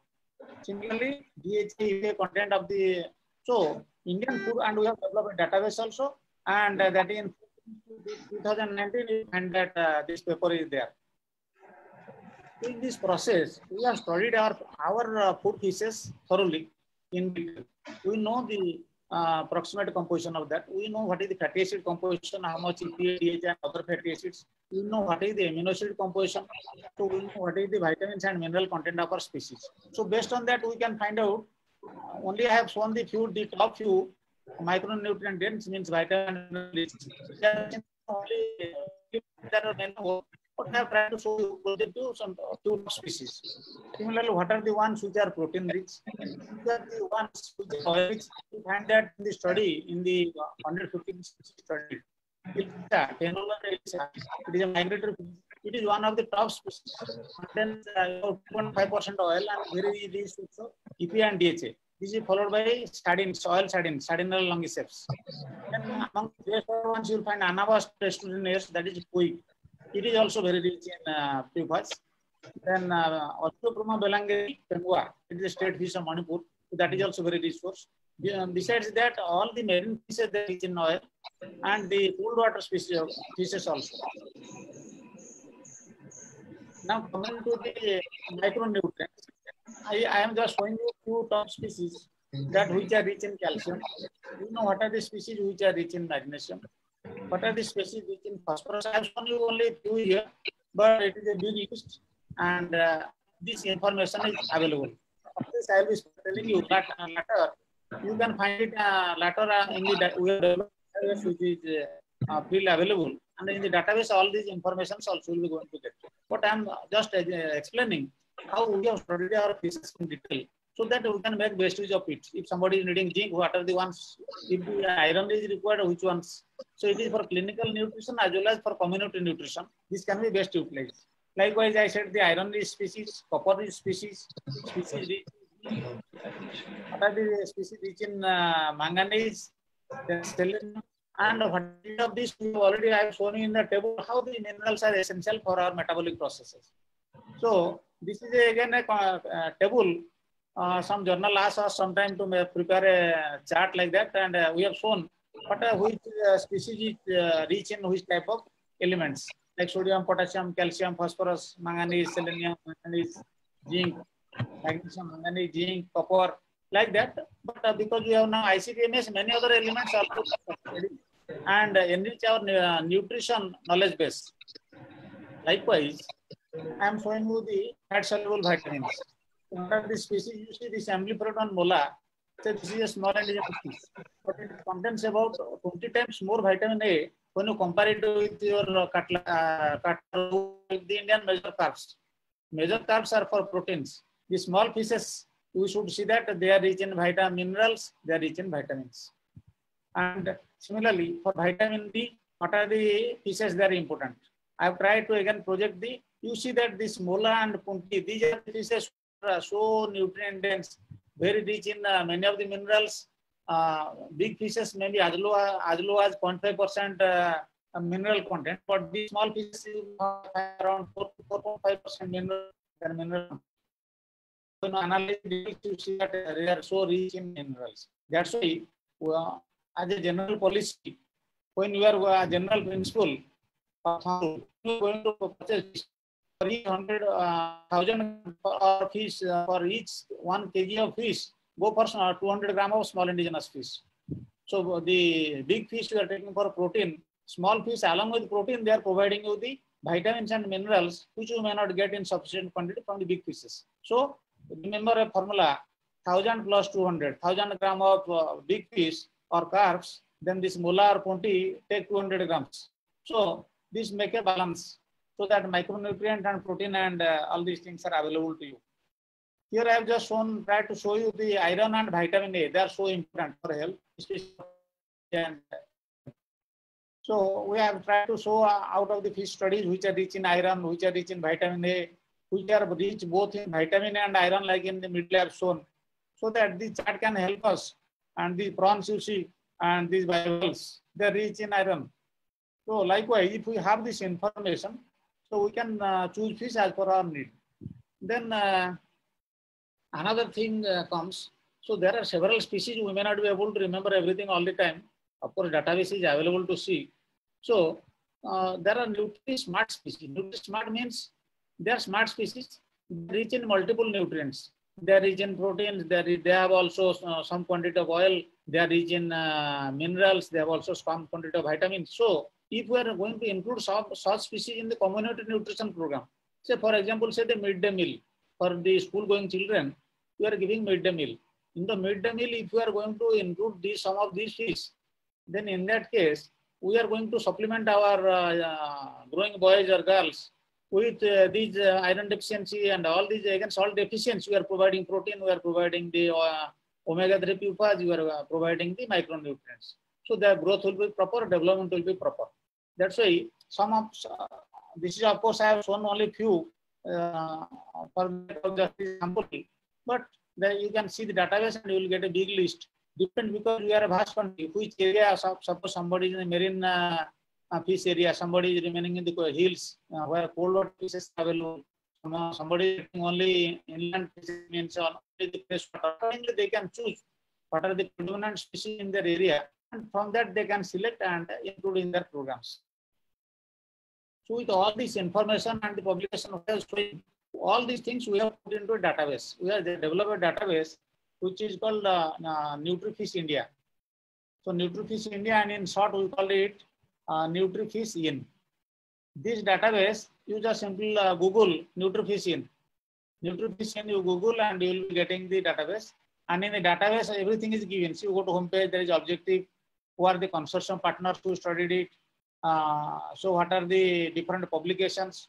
What is the methodology which you have followed to develop and find out the values? What is the then we have given a knowledge base, then into other databases globally also. So you'll find that all the details are available, and all the information I am telling, you will be getting information from this. So this is a database, and for the common people, how they have to have access to this and can make best use of it. So we later found maybe only the educated people who are having access to everything, computer and other things, they can go to the database. Of course, the database was globally appreciated. It has seen by World Bank and other agencies. We developed an Android app for this. We named it again NutriFish app. This NutriFish app again, you can get download it from the Google Play Store freely. It contains all the knowledge base. This knowledge base I will be telling you just a few minutes.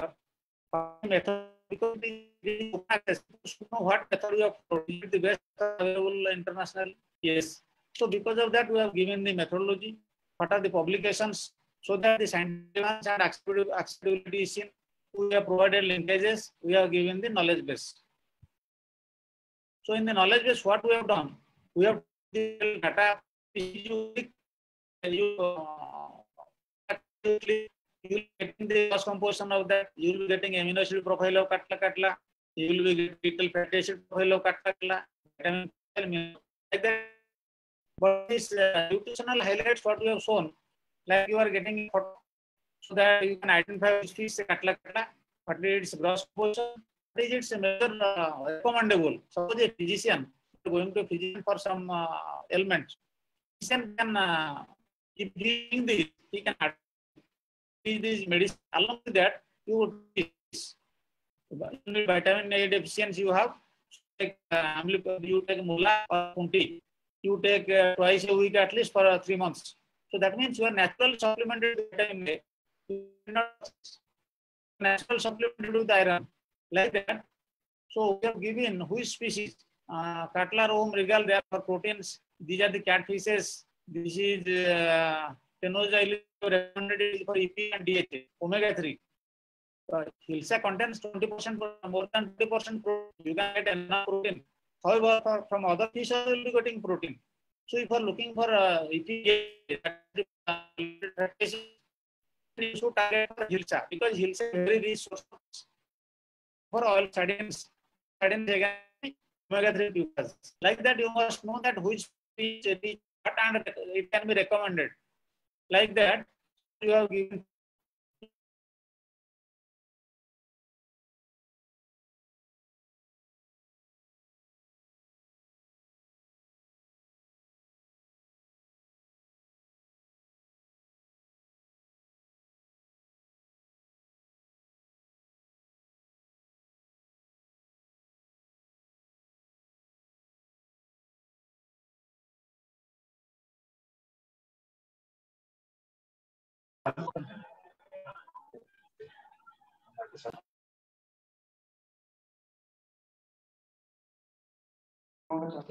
हम थोड़ा और रंजन से connect किया। हाँ ठीक है।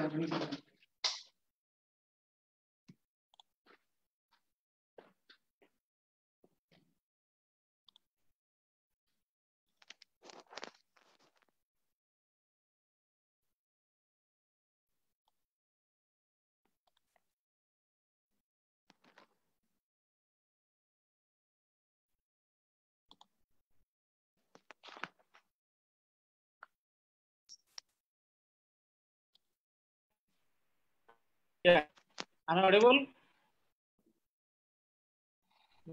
So all the information we are discussing, you find that in form of documents. They are also available in Hindi, English, regional and Bengali, Assamese, like therapeutic value of fish in different languages, marine fishes, cold water fish, bulletins, brochures, so that it is available to the public. And all these things, you find that in the database, these are downloadable. Completely download the documents from the database, so that knowledge available, it is available to the public. You can make best use of it. I said about the nutrition database. This database, World Bank has seen this, and the World Bank has highly appreciated this database. And similar to our Nutrifish here, they have also 2018 World Food Day. They started developing Nutrifish 1000, a new initiative.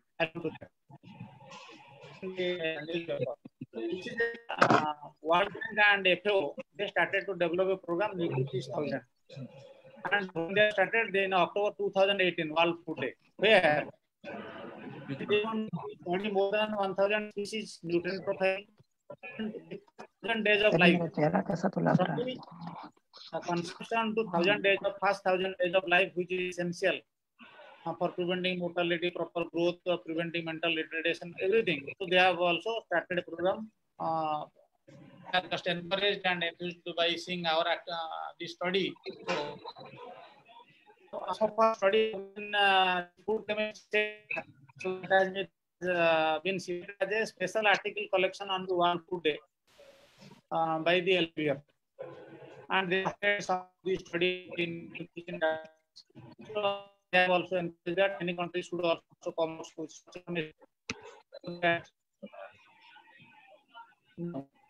coming to the end, what do we see? It is important for nutritional security as well as livelihood security, because vast population of our farmers, they are also dependent on the multiple farming, agriculture, along with animal husbandry, along with fishery. Some are fishery. Now, recently, just like the Pradhan Mantri Matsya Sampada Yojana, 20,000 crores have been allocated for this. Because it is one of the fish, aquaculture is one of the fastest growing food production sector. The second largest fish producing country in the world. The second, first one is China. But we have 5.5 times more fish produced by China. So there is a huge gap. And but we are projected by the year 2024, we are going to be the most populous country in the world. In such a changing scenario, we must guarantee nutritional security. So we must enhance production. Government is a lot of emphasis on the sector and see the future. And you find that 3/4 is water. So the economy is going to supply us in the future. So we have to get nutritional security. It is only from the blue economy. So this for to spread these things properly. This gives us idea that what are the top species which we should go for. If they are not breeding is not standardized, you should go for breeding for them. You should go for promoting those species which are rich in say omega-3 pupas. Like salmon is one of the top species in the Western world. Similarly, hilsa is one of the top species. Its content oil content is 10.5%. Very rich in EP and DHA. That's why there is a huge program going on for promoting. We can take care of our omega-3 supply to a great extent. Of course, we can look for marine and other sources as well. So for alleviating malnutrition, similar fighting hunger and all situations, we need food. And again, I'm coming to the first slide when I said that let food be thy medicine.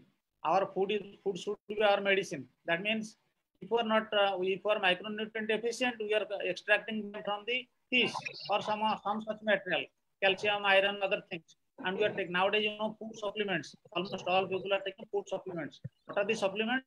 They are the nutrients because we are not taking lunch diet, we are not getting these materials. We are supplements.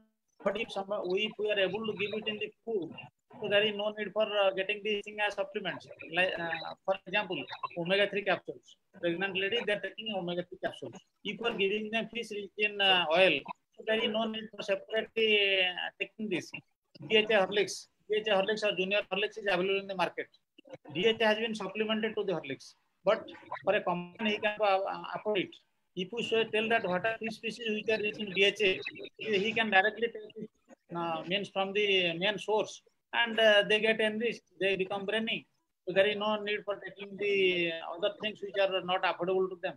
So these are some of the advantages of such studies, and it is in public domain. We should make best use of it. We should. I think most of you will try to at least Google NutriFish in database today. You will also see the NutriFish app. At least try to see this. Help others know these things. Spread the message. Information is available. And this is generated by your money. Government has invested, and we have generated. We should make best use of it to make our country healthy. Thank you all. Thank you. And these are the 7 institutes they have developed. We have all developed this project from 2018. So it was running. Maybe you can go to phase 2. And we are thankful to the ICR. Of course, I was at Sikri Bagpur when we conducted the study. So this March, I have shifted now to the council and thank you to organize the university and Dr. Ashwani Kumar for contacting me and inviting me for presenting my information. And this is actually information which is to be which should spread. And in fact, I have given this opportunity, and I'm really thankful to you. Thank you very much. If there are any questions, I like that. Thank you.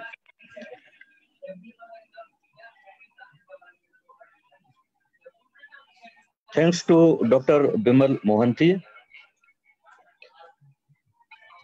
He was Assistant Director General from Indian Council of Agriculture Research in New Delhi. And now I am requesting to Dr. Jolly Rajab. She is a lecturer in Environmental Science, Pavani University, Kilifi, Kenya.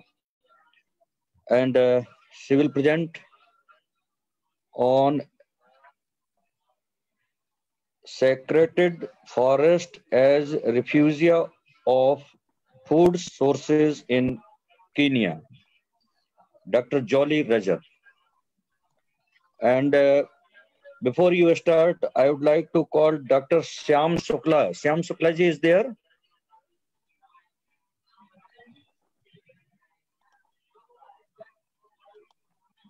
Okay, please, Dr. Jolly, you can start. Hello.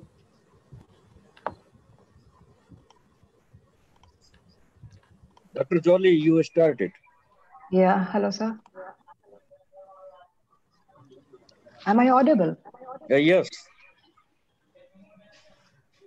And can you see my presentation? Because I see it's disabled. to share the screen. Can you please enable me so that I can share my screen? Yes, kindly share your PPT.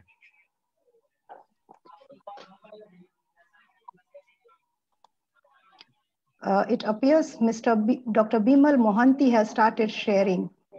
Sir, can you please stop? Then I can share.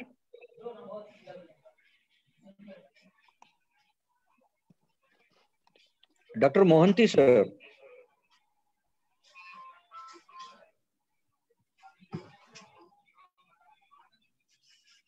Dr. Mohanty, sir.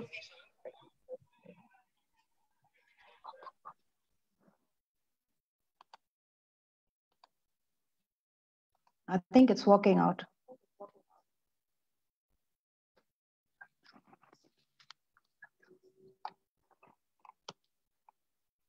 Can you see my presentation?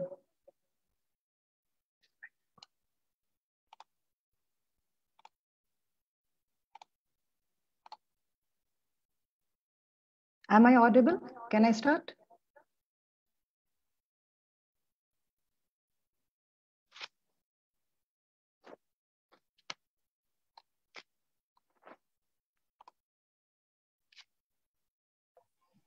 Can I start, sir? Yes, please. Dr. Jolie. Okay. Just to reiterate, in case you cannot hear me or in case my video is lagging, you can just notify me. Yes, please. Thank you for having me in this international virtual conference, Role of Science and Agriculture towards global food security and rural development. It's a splendid initiative from Sri Krishna University, Madhya Pradesh. Congratulations.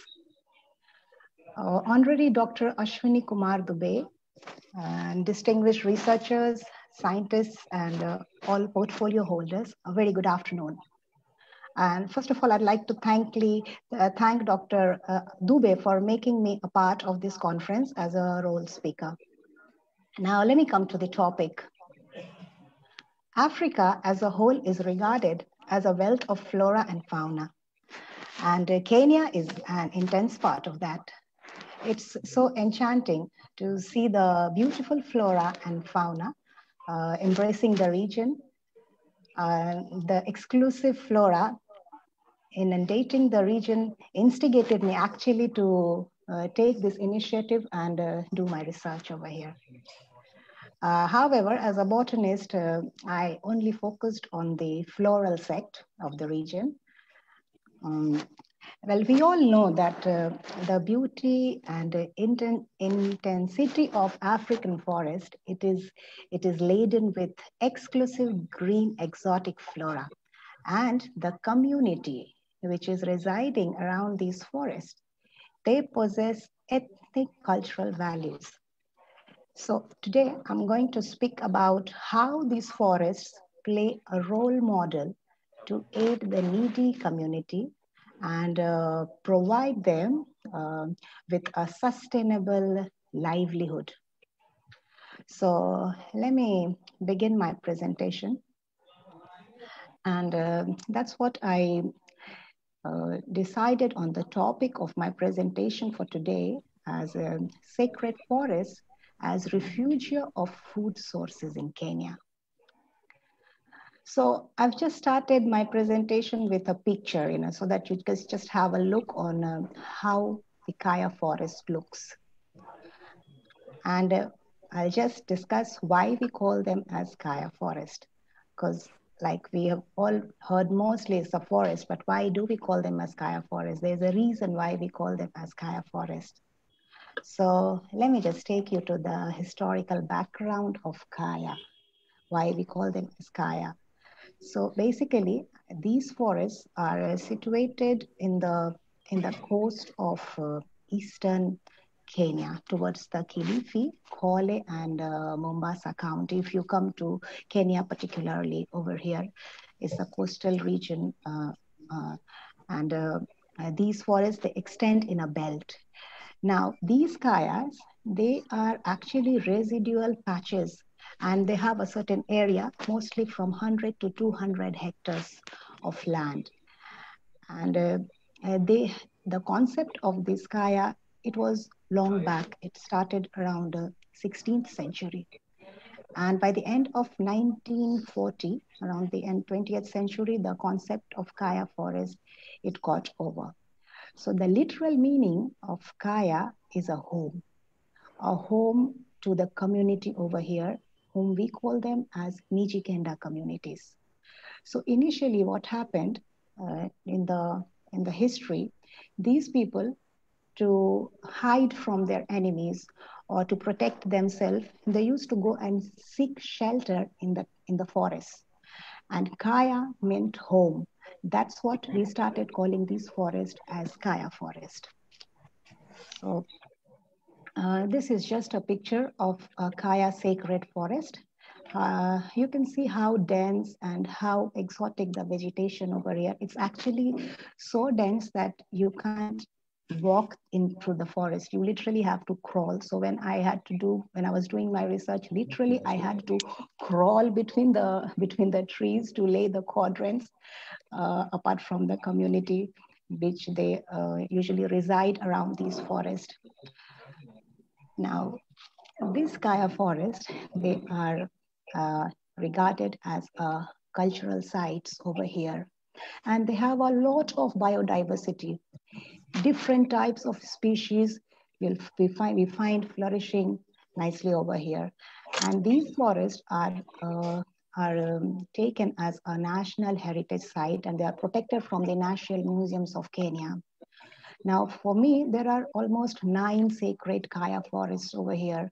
My work was basically on 2 kaya forests, which we call as Kaya Kauma and Kaya Solokero. Now, each kaya forest is adjoined with they have their own community dwelling in the villages around the kaya forest. And they have their typical livelihood pattern. They have their typical culture. So here for the Kaya Kauma, it is mostly prevalent by the Kauma community. And for Kaya Solokero, it was inhabited by the Jibana community. Now Kaya Kauma has been taken as a cultural World Heritage Site from the United Nations of Education, Scientific and Cultural Organization. In fact, they have also declared some of the kaya as a World Heritage Site, of which Kaya Kauma is one of them.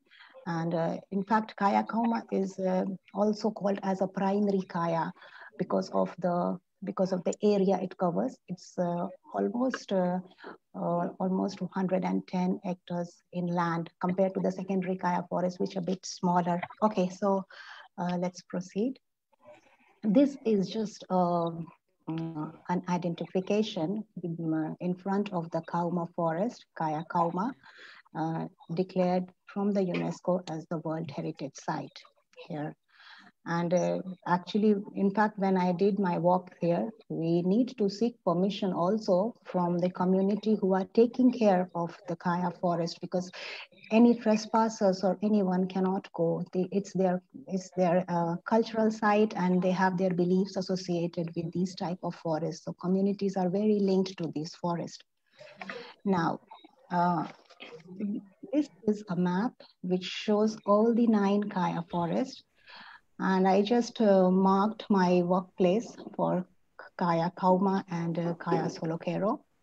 But there are other forests also all across the coast of Kenya spreading here. Now, just have a look on the cultural houses in these sacred village. They have a typical pattern, the way they built.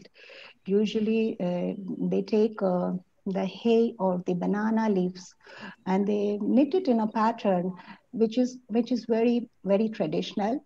In the town, we'll not get to see these type of these huts which are there in the sacred village. So I just thought I'll put a picture here so that it can just be seen. And they are actually in the center of the Kaya forest. So we need to go like almost probably 3 to 5 kilometers. And in the center, they have these huts, and they have their rituals over there. They also have a graveyard, and they have other ritualistic ceremony, which they believe. They do in the center of in the Kaya village. So these huts there, they say that they are the Kaya villages which are inside the Kaya forest. This is just the traditional food which the people over here and majorly in the Kaya forest people are. But they're more dependent on the food plants which are mostly occurring inside this forest or in the area around. Well, I can just name a couple of food. Well, it's a Swahili name, which they say over here. It's an authentic name like Hogali. They make it from the maize flour or the githeri. It's like it's a mixed vegetables. Then we also have cassava. They make it's a very popular fruit over here. So they make in a traditional way. There's a curry which they make. So just I took a picture of some of the traditional foods. Okay, now let us come on the problem on this statement. Why the research we want? Why this work was done, and what else has to be done here? So now the problem is this: there is a threat to the indigenous knowledge on the food plant around the Kaya villages, which the community withholds with it.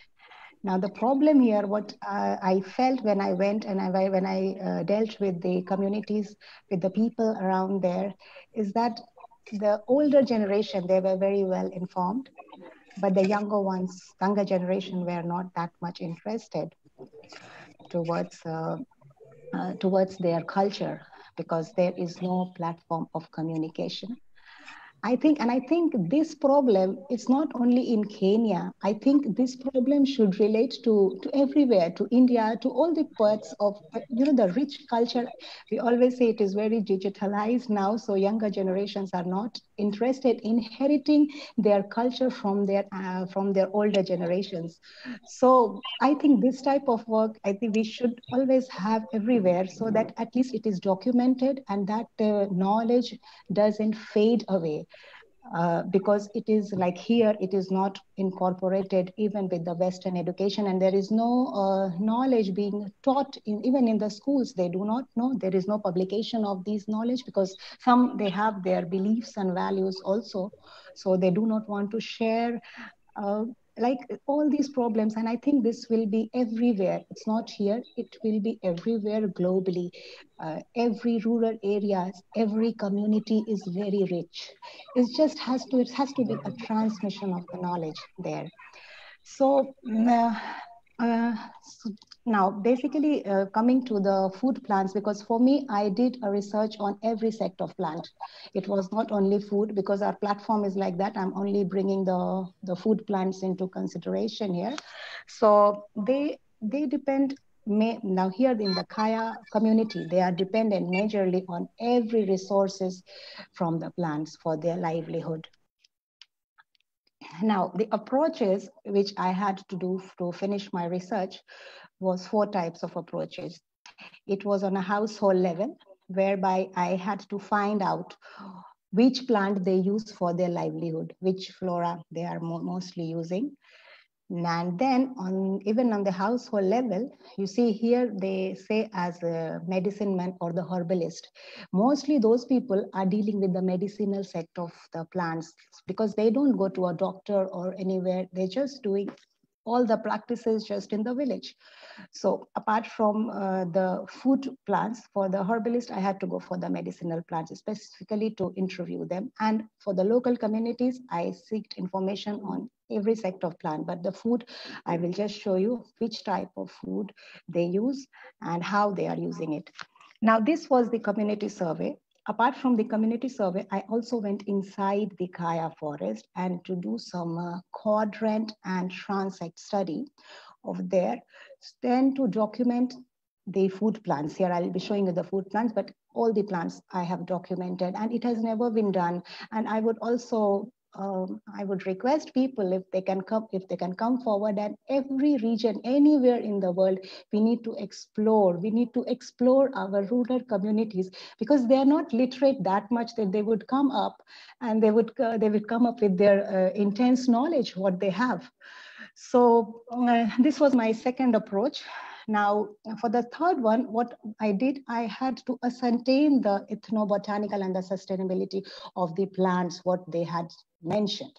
So the food plants or the medicine, but here I'll be discussing only on the food plants, but I had categorized them into food, medicine, construction, firewood species, decorative, beekeeping, any belief plants, because here people have a lot of beliefs with their cultures. So the belief plants, there were so many categories of plant.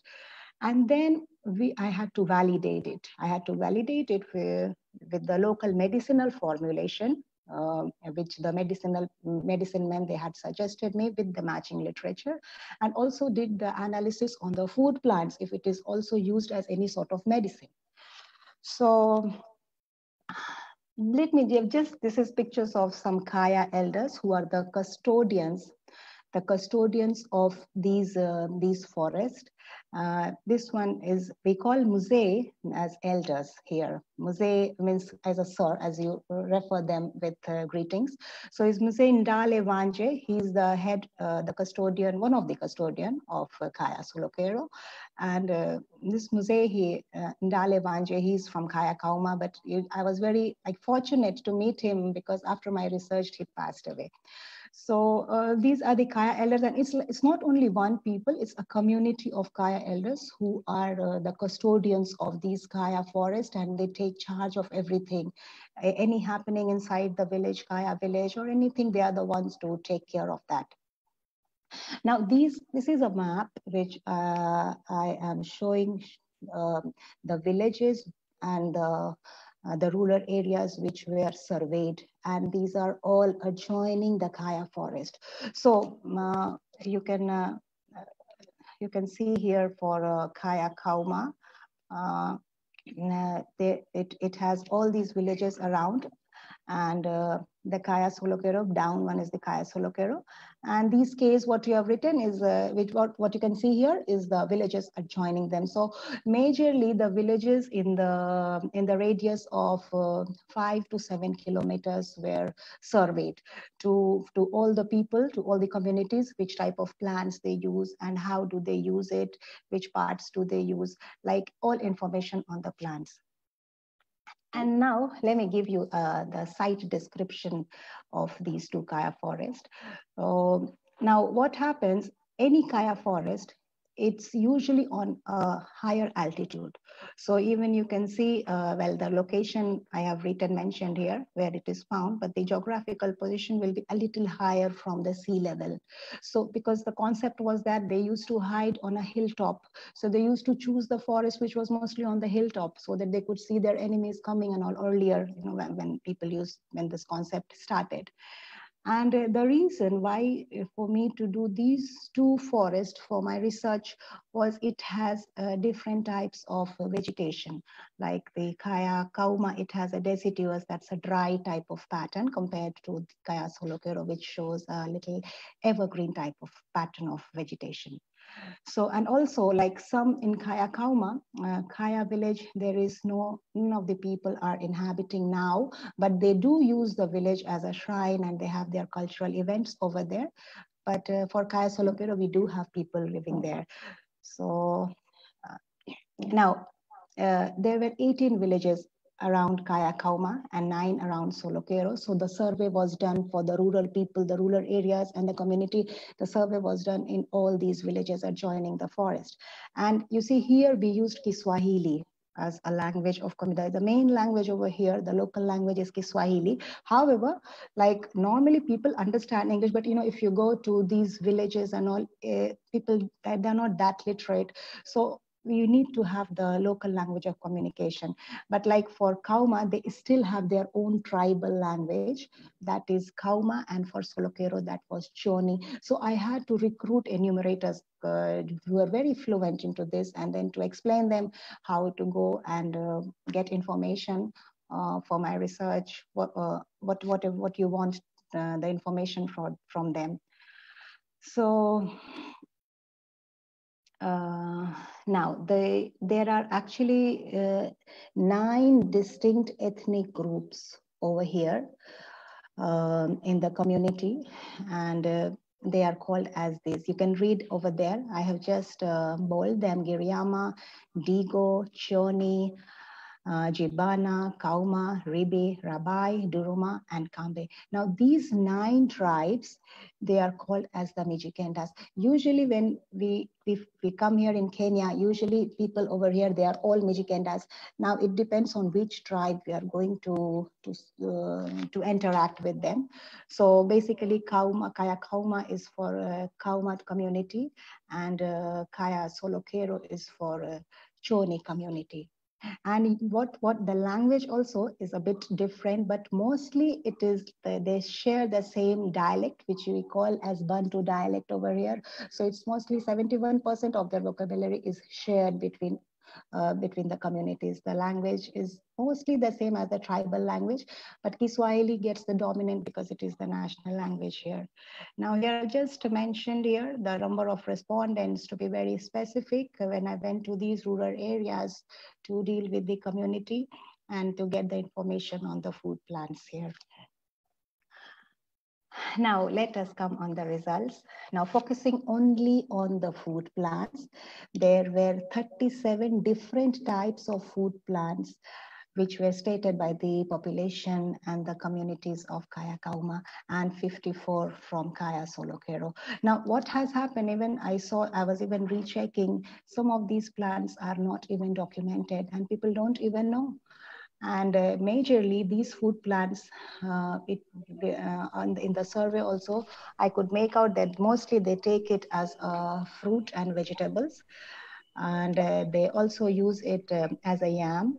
They use it, and some they process and they eat.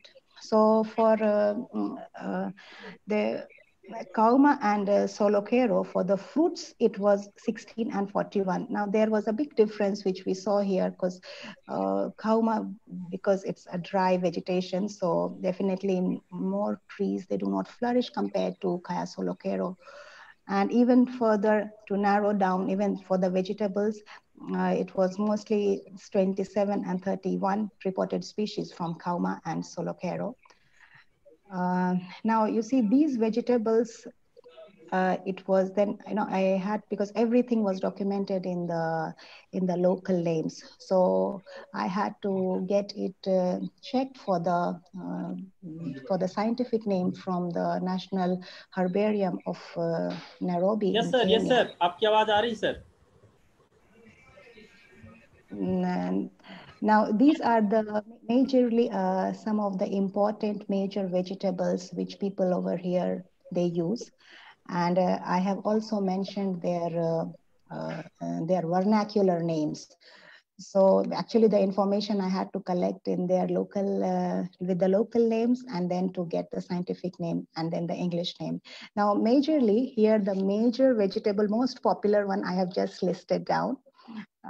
Then you see here for the second one, that is Adansonia digitata, which is the muyu, or the English name is baobab.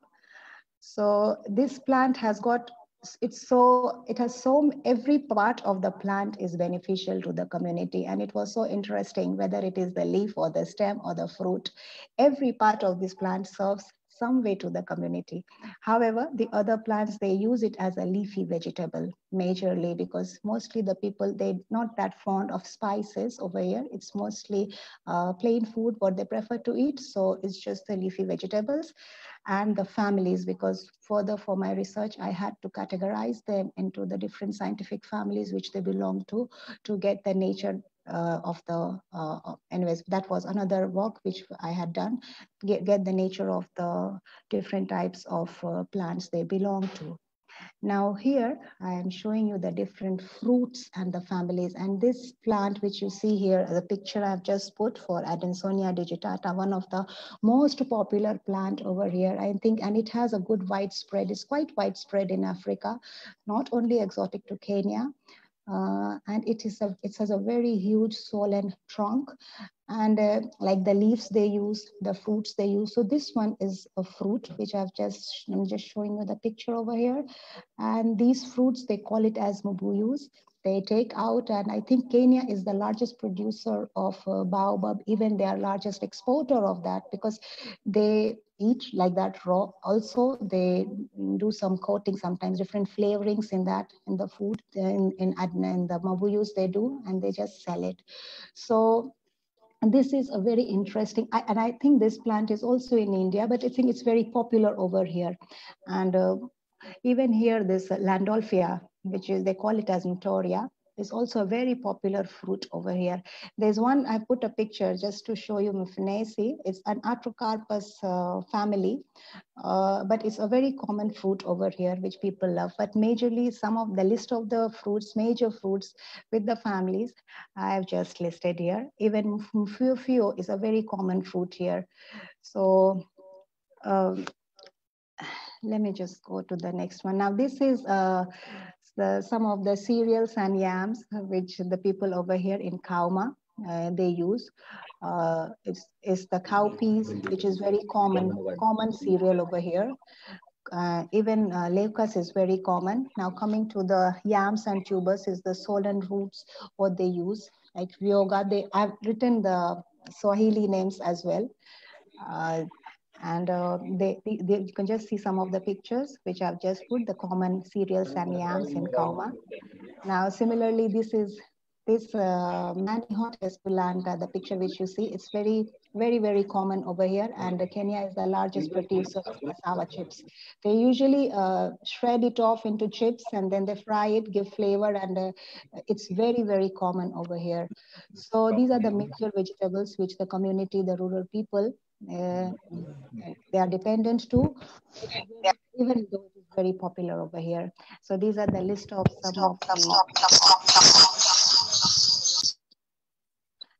some of the vegetables which and the families which they belong to. Now coming to the fruits for Kaya Solokero, just listed down the major fruits here which the community is being benefited to, and the families to which they belong to. These are the vernacular names of the different types of fruit. And you know, every fruit is so peculiar with its own taste, and the community are so dependent, because majorly it's not a processed food they eat. It is not even they don't even cook, they just prefer to eat raw. So it's majorly the leafy vegetables are majorly common to them, and these fruits are very common to them. So these are the list of major fruits and the families from Kaya Solokero, which the rural people and the community is dependent on. Now, this is the list of some of the cereals, which is very common. And you see the first one which you read here is Mbalazi or Mahazi, they say. Its a scientific name is Kajan. And that one, it's a very popular fruit and very loved fruit from the people. They usually eat with ugali. Ugali is the maize flour, actually, but it's like a processed maize flour. It's a staple food over here. So basically for them, one of the delicacies, I should say, is the ugali and the mbalazi or maazi, they say. And this yams is basically the mriga. This important one I've just listed here. Ipima batatas also they like, but mriga is majorly the yams what people like to eat over here. So this is just top 5 food plants which are flourishing inside the forest, because apart from the community survey, I also did the forest survey, and I'm just documenting the food plants over here, which is aiding the people, which is aiding the community over there, and the percentage occurrence of each and every food plants. So you can just read out the names here. And I have some pictures which I can show you, which is very exclusive and very interesting to look into.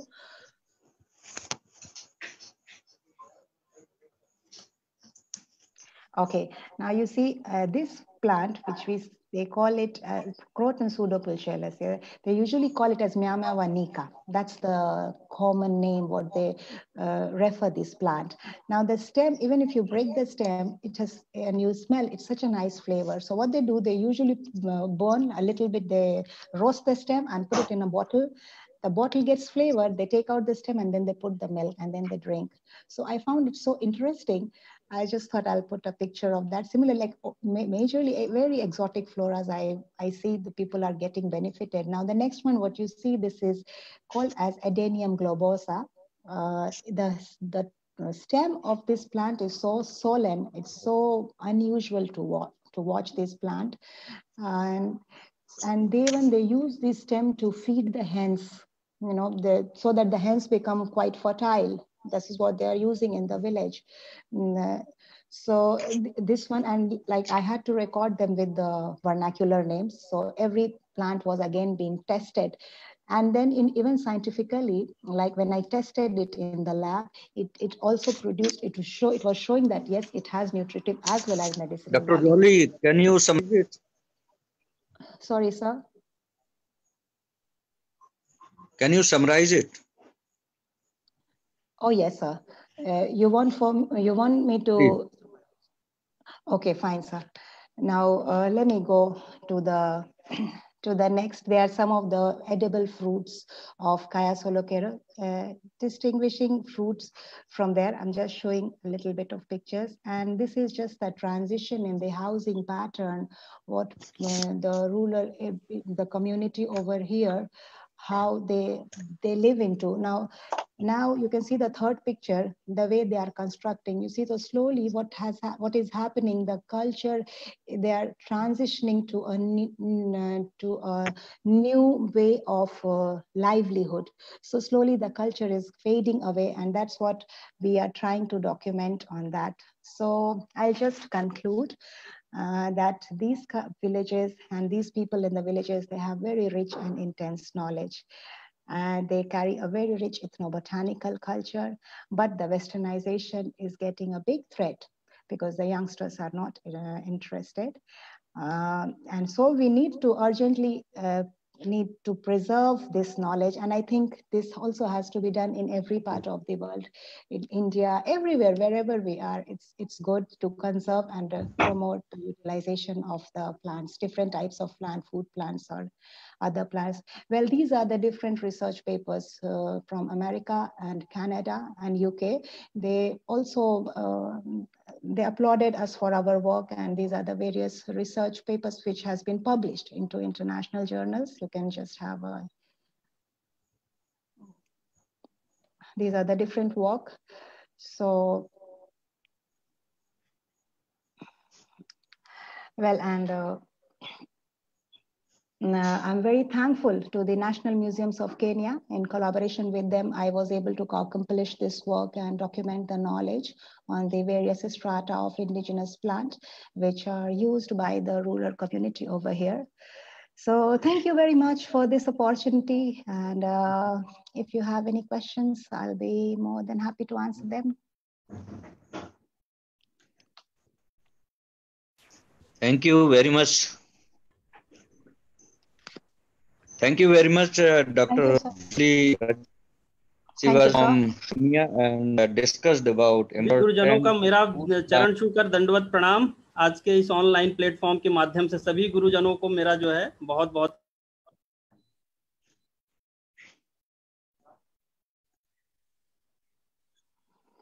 important food plants in the rural area of Kenya. Now I am requesting to Dr. Shyamji Shukla.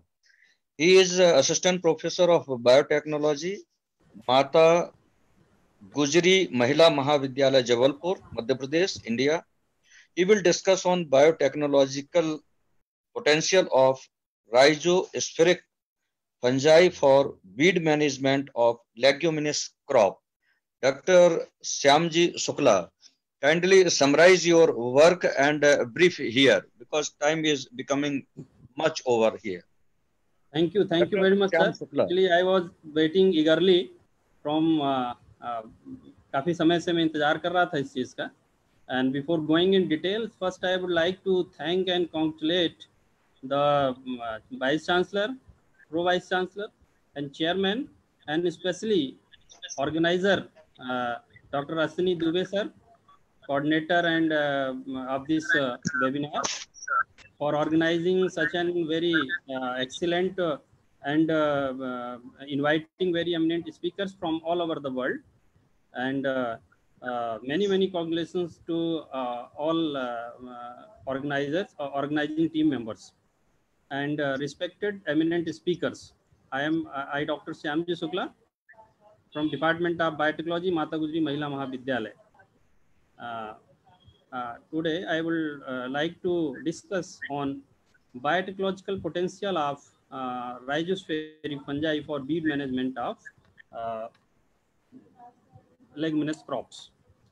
So before sharing my PPT, मैं कुछ चीज़ें आप लोगों से share करना चाहूँगा कि हमारा देश जो है एक कृषि प्रधान देश है, और कृषि प्रधान देश होने के नाते जो हमारी पूरी देश की कृषि है, और जिस तरह से लॉकडाउन के टाइम पे एक बहुत ही महत्वपूर्ण जो है रोल प्ले किया है, तो हम ये देख सकते हैं कि किस तरह से जो है इस लॉकडाउन पीरियड में हमारे जो फार्मर्स थे, इनके द्वारा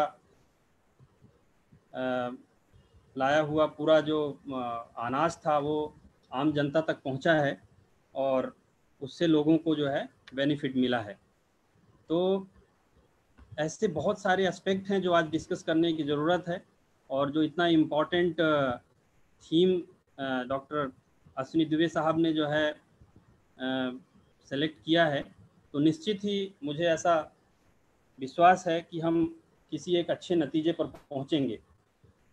क्योंकि समय बहुत ज़्यादा हो गया है, मैं ज़्यादा समय ना लेते हुए अपना पीपीटी के माध्यम से आपके सामने कुछ चीज़ें रखना चाहूँगा। और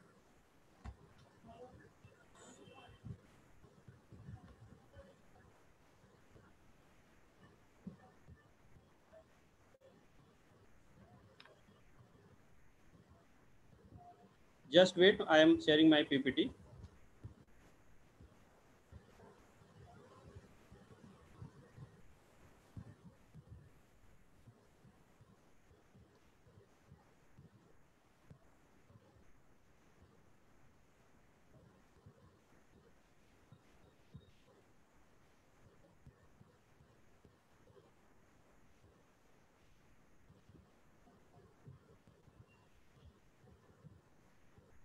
Once again, very thank you to all participants and dear eminent speakers from all over the country. We are going to discuss biotechnological potential of rhizospheric fungi for weed management of leguminous crops. So, सबसे पहले तो हम ये discuss करेंगे कि अनंत भवति भूतनी, इसका मतलब ये होता है भगवत गीता के 3rd चैप्टर में लिखा गया है, the human being is made from food. It means कि फूड जो है वो बहुत ही इंपॉर्टेंट चीज़ है, and it is special in social and cultural context also. And why it is important? Because food and nutrition, food is what we eat, while nutrition is the combination of processes by which we utilize food. And you all know about the nutritional requirements of body. There is 2 types of nutrients, macronutrients and micronutrients. And in macronutrients, protein, carbohydrates, fats, water, and in micronutrients, vitamins and minerals. I think earlier Professor Bimal Mohanty has described so many things, so I need not to go in detail what is the role of food and nutrition for our healthy life and for our healthy diet. Just I am giving the brief introduction about the nutritional requirements of body, why we should think on that. And this is very important part, important of leguminous crops. Why it is important for human beings and for healthy diet? Because legumes are the second most important group of plants, and they are the major source of protein in the vegetarian diet. अगर हम vegetarian हैं तो हमारे protein का जो सबसे बड़ा source है हमारे लेगुमिनस क्रॉप्स ही हैं। और एक चीज़ और हाईलाइट की गई है, 2 बहुत ही अच्छे स्पीकर्स जो हैं, एक जॉन ब्रूस साहब ने इस चीज़ को हाईलाइट किया है कि मध्य प्रदेश जो है वो सोयाबीन के प्रोडक्शन में सबसे अग्रणी प्रदेश हमारा कहलाता है, तो इसकी तरफ हमें ध्यान देने की बहुत ही ज़रूरत है। और हमारा मध्य प्रदेश लेगुमिनस क्रॉप्स के लिए वैसे ही बहुत फेमस है, तो इसलिए इस दिशा पे रिसर्च करने की ज़रूरत है और इस दिशा पे डिस्कस करने की ज़रूरत है। Beside protein, they are also a major source of dietary fiber, carbohydrates and dietary minerals. Means कि carbohydrates, fibers and minerals also present in our leguminous crops. Legumes are also an excellent source of resistant starch, which is broken down by bacteria in the large intestine to produce short chain fatty acid used by intestinal cells for food energy. This is a very internal part, and it is very important why we should take legumes and why we should take some other leguminous crops for our diet. And soybean is the major legume crops and today prominently figures in the crop priority of the central India, contributing to major percentage to the total legume in the country. क्योंकि समय का अभाव होने की वजह से मैं अपनी स्पीड को बहुत ही तेजी से कर रहा हूं, तो मैं क्षमा चाहता हूं सभी पार्टिसिपेंट्स से और आज इस प्लेटफॉर्म के माध्यम से जुड़े हुए सभी जितने हमारे रिस्पेक्टेड सर हैं, रिस्पेक्टेड जो हमारे एमिनेंट स्पीकर्स हैं, कि समय का थोड़ा सा अभाव होने की वजह से मुझे स्पीड में बोलना पड़ रहा है. Otherwise, whenever I will get time, then definitely I will discuss in detail. Hence, destruction of leguminous crop by beets leads to severe protein deficiency in the diet of human beings, which ultimately cause malnutrition. और malnutrition को विमल मोहंती जी ने बहुत ही अच्छे से describe किया है कि malnutrition क्या है. कुपोषण की समस्या हमारे मध्य प्रदेश में सबसे बड़ी जो समस्या है वो कुपोषण की समस्या है. और जो आज हम प्रोडक्शन कर रहे हैं, चाहे वो कृषि के माध्यम से हो या किसी सोर्स के माध्यम से हो, क्या वो पर्याप्त है हमारी यहाँ की जनता को और यहाँ के माल न्यूट्रिशन कुपोषण की समस्या को खत्म करने के लिए? तो सबसे पहला क्वेश्चन तो हमारा यहाँ से स्टार्ट होता है. And this slide shows action of nutrients on human beings. अगर अच्छी ह्यूमन को डाइट दी जाएगी तो डेफिनेटली उसकी इम्यून सिस्टम बढ़ेगा और इस तरह से ये प्रोटेक्शन अगेंस्ट डिसीज के बारे में बता रहा है कि जो इंसान का हेल्थ अच्छा होगा, अच्छी डाइट लेगा, तो आज जैसे कोरोना की महामारी है, कोरोना जो है हमारे बॉडी में एंटर करने की कोशिश करता है, अगर जिस इंसान का इम्यून सिस्टम स्ट्रांग रहेगा, अच्छी प्रोटीन डाइट लेगा, तो कोरोना हमें अटैक नहीं कर पाएगा. तो ये स्लाइड इस चीज़ को बताती है कि हमें न्यूट्रिएंट जो है अच्छा लेना चाहिए और ह्यूमन के लिए जरूरी है. दूसरा, एनर्जी एंड प्रोटीन क्यों जरूरत है, ये एक नीचे टेबल बताई गई है, जिस टेबल के माध्यम से हम समझ सकते हैं कि अलग अलग एज ग्रुप के लिए. Hello, is any problem? Am I audible? PPT is not working. Yes, sir. PPT is working properly. Yes, sir. And what is protein energy malnutrition? And this is this picture shows the protein energy malnutrition PM. And Dr. Mohanty has already described so many things about the deficiency of protein, like malnutrition and some other problems. And so symptoms of vitamin deficiency. So many diseases arises due to the deficiency of proteins and vitamins like B complex deficiency, angular stomatitis, keratomalacia, night blindness, rickettsia, and insomnia. And this is the malnourished child, this picture. And this is also the malnourished child. This is the status of our MP. ये MP की photo है जो इस चीज़ को बताती है कि हमारे एमपी में बहुत बड़ी जो है माल न्यूट्रिशन की समस्या है, कुपोषण की समस्या है. And this is the challenge and this is a major problem of 21st century. So we should solve this by our agriculture system.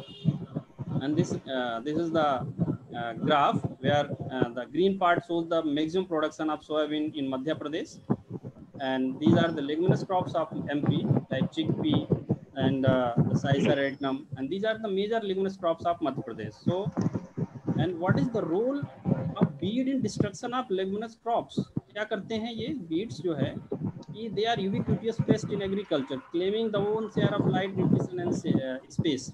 ये कंपटीशन करते हैं और जो हमारी मेन इंपॉर्टेंट क्रॉप्स होती है उसके साथ कंपटीशन करके मैक्सिमम पार्ट जो ले लेते हैं. तो जो हमें प्रोडक्शन होना चाहिए, एक एग्जांपल के माध्यम से बता सकते हैं कि अगर हमें 10 क्विंटल का प्रोडक्शन होना है तो हमें 5 क्विंटल प्रोडक्शन होता है, क्योंकि ये हमारे जो पेस्ट हैं, जो हमारे एग्रीकल्चरल जो एनिमीज हैं, ये इससे अपना शेयर कर लेते हैं. And parthenium हिस्टोफोरस is a major bead of the Madhya Pradesh. it was found in leguminous crops. And Cyanodon dactylon, Cyprus rotundus, Euphorbia heta, and Comilina baglensis, and some other beets are very important, prominent beets of Madhya Pradesh, we can say. And you all know about the definition of beets. I think I need not to explain about the definition and what is beet. You all know about the beet. It is a plant whose economic value is not known is known as beet. Plant growing where nothing should grow is known as beet. And what is the production status of leguminous crops in MP? And the maximum production of soybean was found in the MP region. So we should concentrate on that. And these are the beets of leguminous crops. These are the major beets of leguminous crops. And we have found the different places by survey and sample collections.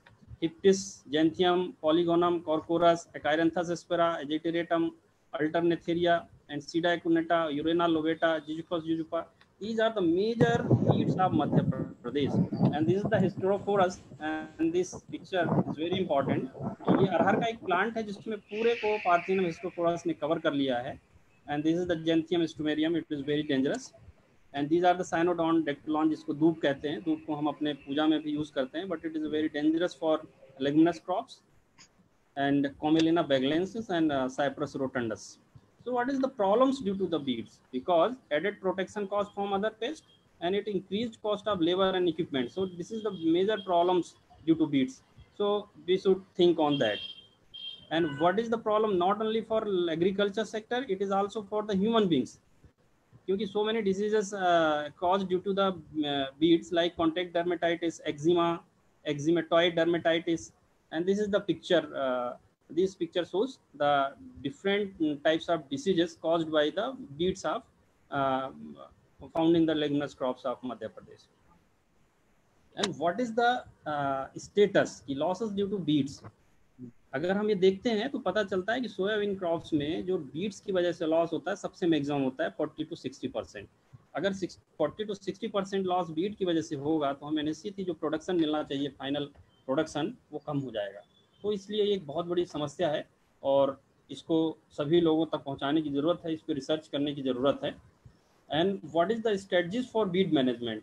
We should think on integrated pest management. We should work on integrated pest management, but maximum we should work on biological control, because biological control is the eco-friendly approach and no harm to the environment. So we should think on biological treatment. And these pictures show some different types of weed management, like conventional methods like plugging, mulching, and hand weeding in pigeons. These are very tedious and time consuming. And these are chemical methods of weed management. These chemicals are used for the weed management, but they are very dangerous. They causes cancer and some other very dangerous diseases to the human beings. So we should stop immediately for using these chemicals. And these are the chemical herbicides used in the leguminous field, like alachlor, nitrofen, malathion, gamexane, all these chemicals used in the weed management. So what is the demerits? Because injury to non-target organisms and so many other demerits of the chemicals used in using in the weed management.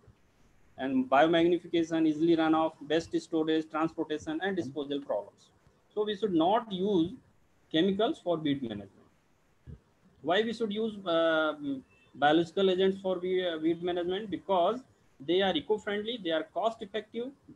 Deliberate use of natural enemies to reduce the density of a particular weed to a tolerable level, reduction of weed population to an economically low level by the use of biological control agents, and some other. This picture shows the infection of Parthenum by Scorium rolfsi. Scorium rolfsi is a very prominent pathogen which cause destruction in beets. Means Scorium rolfsi hai, it is a very important, strong biological agent for management of the weeds.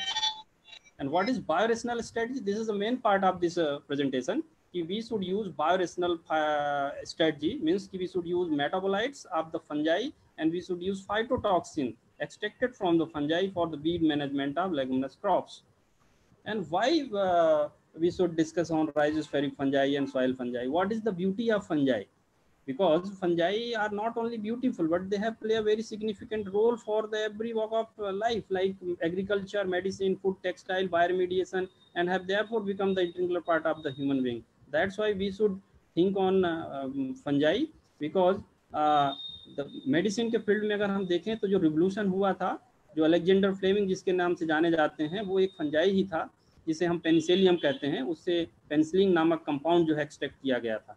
तो इसलिए ये fungi हमारे agriculture sector में भी एक बहुत ही अच्छे candidate साबित हो सकते हैं, इसलिए हमें इन्हें ज़्यादा से ज़्यादा यूज़ करना चाहिए और इनके बायोटेक्नोलॉजिकल पोटेंशियल को हमें यूज़ करना चाहिए। And these are the metabolites which have already been commercialized by different names like Alternaria alternata, the phytotoxin extracted from tenozoic acid, and it is effective against Datura inoxia and some other compounds. And they have commercialized, they have isolated, they are purified forms. So realizing the need and importance of these rhizospheric fungi, we should think on some other aspect of rhizospheric fungi. These are the patented mycoherbicides. We are already patented so many mycoherbicides for in the field of agriculture, like Coligo from Colitotrichum, and Biomel from Colitotrichum glycerides, and Divine from Phytophthora palmivora, and Velgo from the Colitotrichum coccoides. And this is the research plan. Because the time is very limited, so I would not like to discuss the research plan. If anybody is interested to do research in this field, they can contact with me in future also. This is the ray diagram. Yeah, this is the outline of our research plan. We can go by using these steps, and finally we can find out some good results for the bead management of leguminous crops. And these are the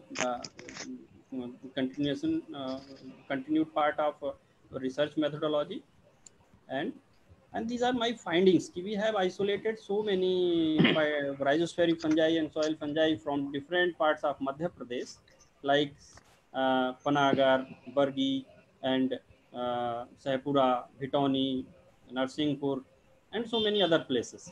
And they have we have isolated, we have preserved them, and we have identified them, and we screened for herbicidal potential. So presently we have 30 to 40 phytopathogenic fungi having herbicidal potential. So if anybody is interested to do research in this field, they can take samples of rhizospheric fungi samples from me. We can provide, because we are also working on the germ plant culture collection center.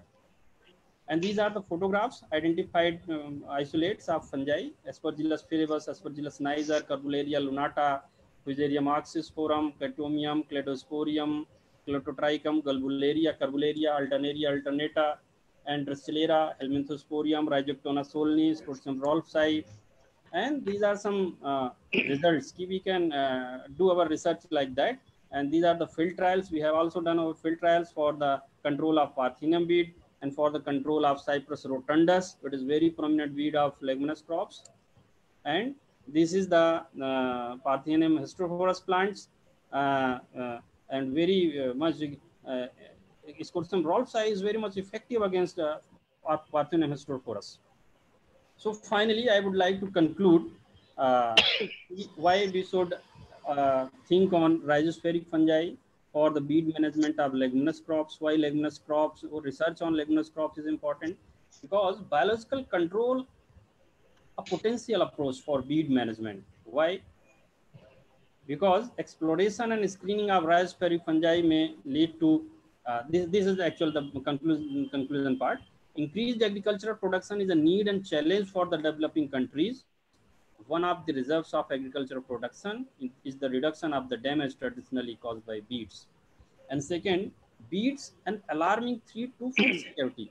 अगर बीड का population बढ़ रहा है तो ये हमारे लिए बहुत ही बड़ा अलार्म है कि जो फूड सिक्योरिटी है उसको ये नुकसान पहुंचा सकते हैं, और हमें हमारे देश को जो है इसके इस दिशा पे सोचने की जरूरत है.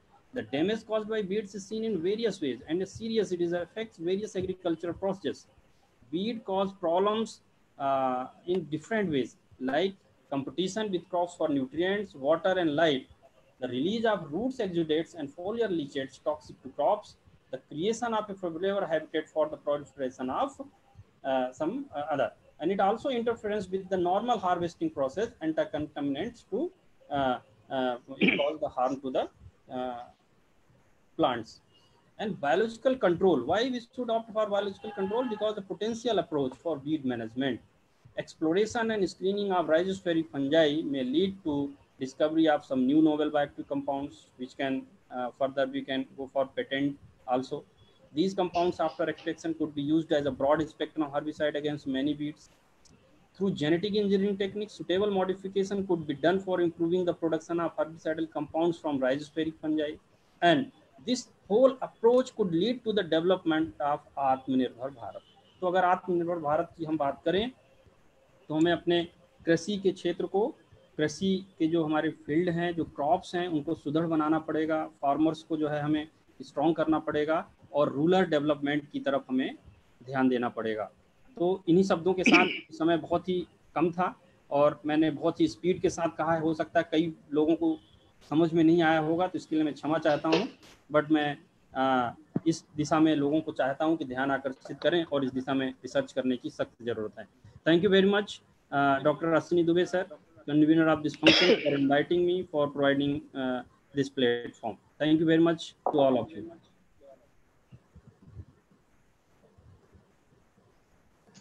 Thank you very much, Dr. Kyanlaji. Nice presentation. And there is no limit time. We understood. And definitely we will take your point, your progress report.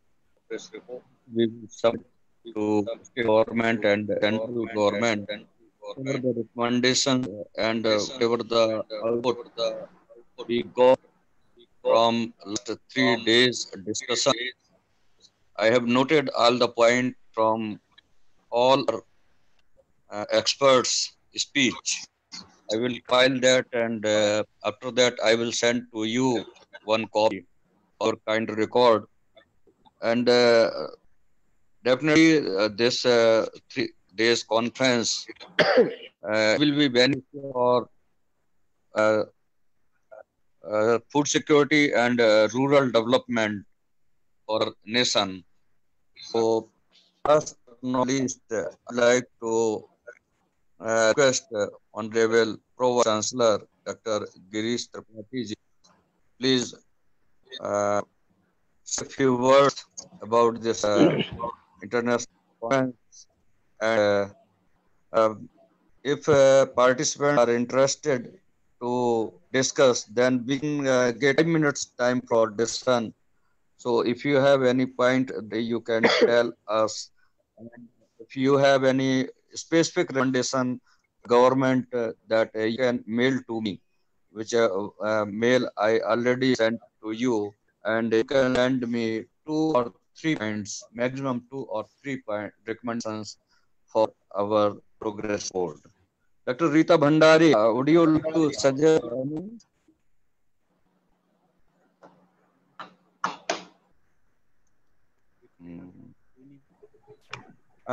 Sir. Please Hello. open all, mute all. Hello, sir.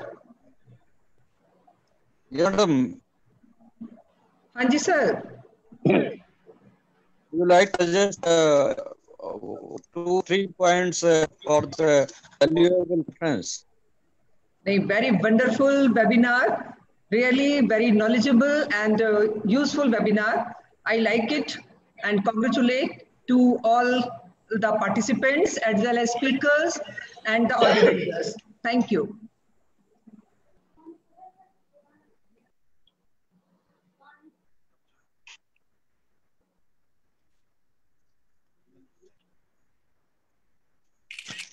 So now I am requesting to Honorable Pro Vice Chancellor Dr. Girish Tripathi for vote of thanks. Am I audible? Yes. Okay. So here we conclude our International Virtual Conference 2020 with theme Role of Science and Agriculture towards Global Food Security and Rural Development. I would like to thank Sri Krishna University and Honorable Chancellor Dr. Brajen Singh Gautam ji and Honorable Chairman Dr. Pushpan Singh Gautam ji for providing us such a good platform so that we can continue our international virtual conference for 3 days. I would also like to thank Honorable Vice Chancellor Dr. Govind Singh ji, who is also the president of this international virtual conference. Now we come first to the invitee speaker, Dr. Adam Ahmed from Saudi Arabia. I'm very thankful for your lecture, for your speech on role of agriculture enhancing food security. You have told us the innovative use of information and computer and technology in rural areas and some relevant successful stories. You also told us about the climate smart agriculture. I would also like to thank Dr. Bruce Johnson from Australia. What a wonderful session given by him. He has told us about the Homa organic farming for a sustainable future and its effect on the quality of harvest and the quality of taste and also the nutritious value of all the products. And he also given us the comparative analysis in terms of yield from the farming with and without Agnihotra Homa therapy. Very wonderful session given by him. He has also quoted the example of Kamlesh Singh ji from the Unnao UP, who is also able to control his diabetes, even diabetes from the Homa therapy. So very wonderful session. I would also like to thank Dr. Sushil Dikshit ji from the Canada. He has told about the impact of food security and biodiversity on nutrition in developing world. And he has also told us about the major drives for agriculture growth, such as the market access, education and training, and nutrition, etc. Next, I would like to thank our chief guest, Dr. Bimal Mohanty ji from India. He has first time shown us that the fish could also be an important component of our human diet. And he also told us that it is a source of Puma, DHA, antioxidants, and other micronutrients and vitamins. So it can be used as a good nutrition for us. I would also like to thank Dr. Jolly Rajak from the Kenya. She has told about the sacred forest from the Kaya Koma and Kaya Sokerio. And he has also shown us the beautiful pictures of their culture. And it is really very fascinating.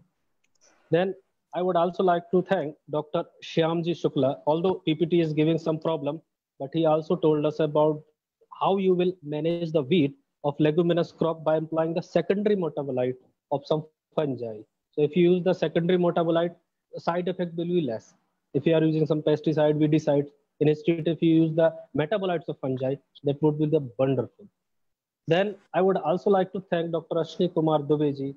Without him, this would be impossible to organize this international virtual conference. There are some persons which are behind the screen.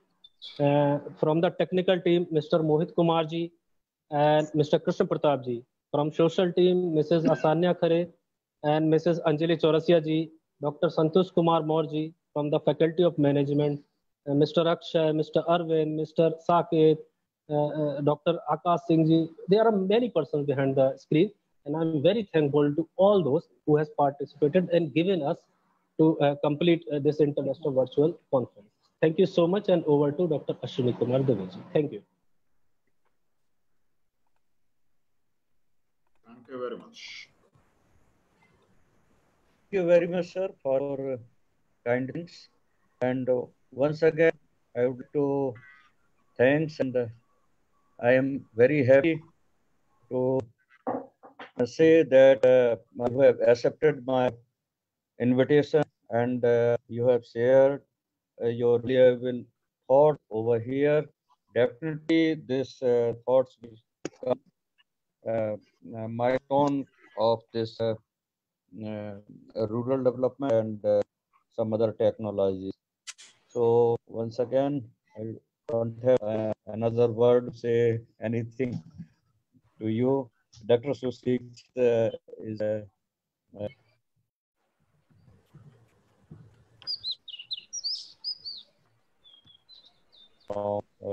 abroad, and I still thanks to Dr. Bimal Mohanty, just who have connected with us by LinkedIn, and with very short time, you have accepted our invitation and discuss over here. Sorry, I regret. Ji, hello. दबा रही हो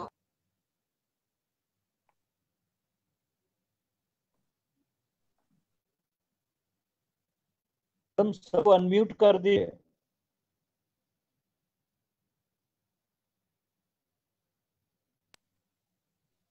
ऐसान्या madam,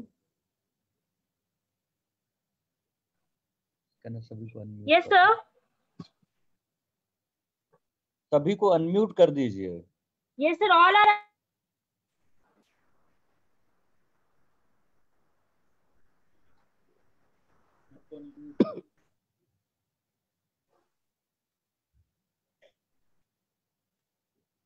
You want me to tell something? Hello जी, हमको कुछ बोलने के लिए बताएं क्या? डॉक्टर पाठी जी, हेलो। नहीं, पाठी जी है क्या?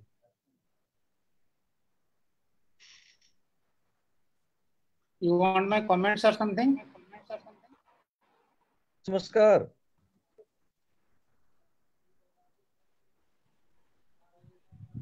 हेलो।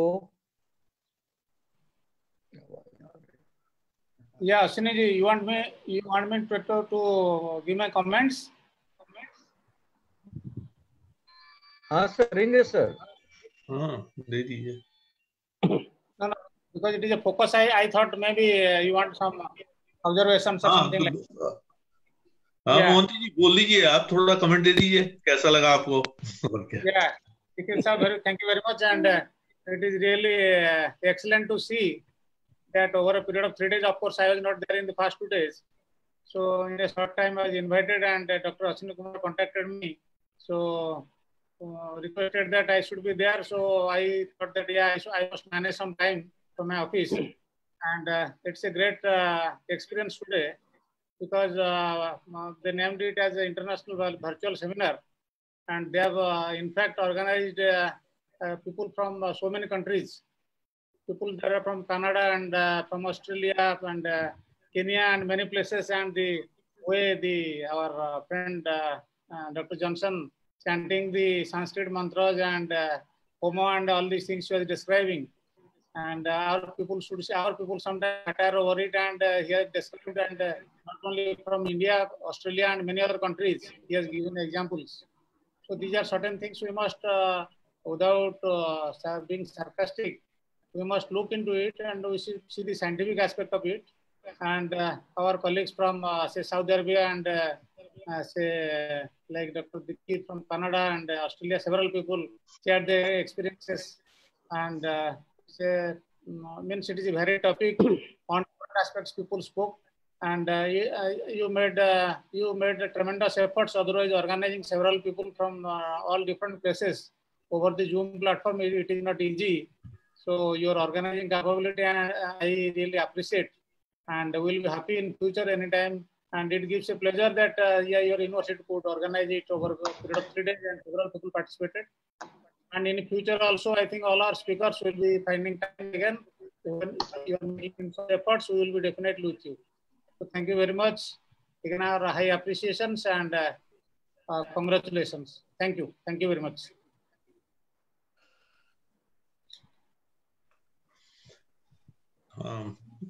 तो डॉक्टर सावित्री श्रेष्ठ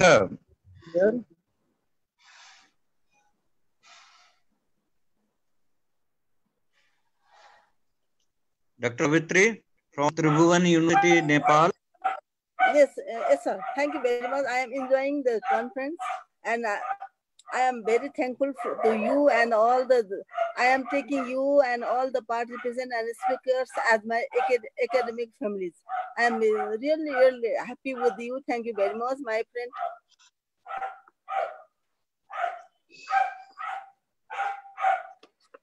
And I have here 2 points. One is for the benefit for academicians to educate students, not only to educate students, but also it is also helpful to for the researchers, and second to guideline for decision makers of the government. Government should make a proper decision with our paper, and I think we should have to submit this finding. We should have to submit this finding for the decision makers of the Indian government or the Agriculture Department of India. Thank you very much. I am really very thankful. Namaste from Nepal, and I am very happy with you. All the best, and hoping to get another conference very soon. And I know you will do it. Okay, thank you very much. Bye bye. Wish you have all the best and good wishes to each and every my academic friends. Thank you very much. Thank you to you too.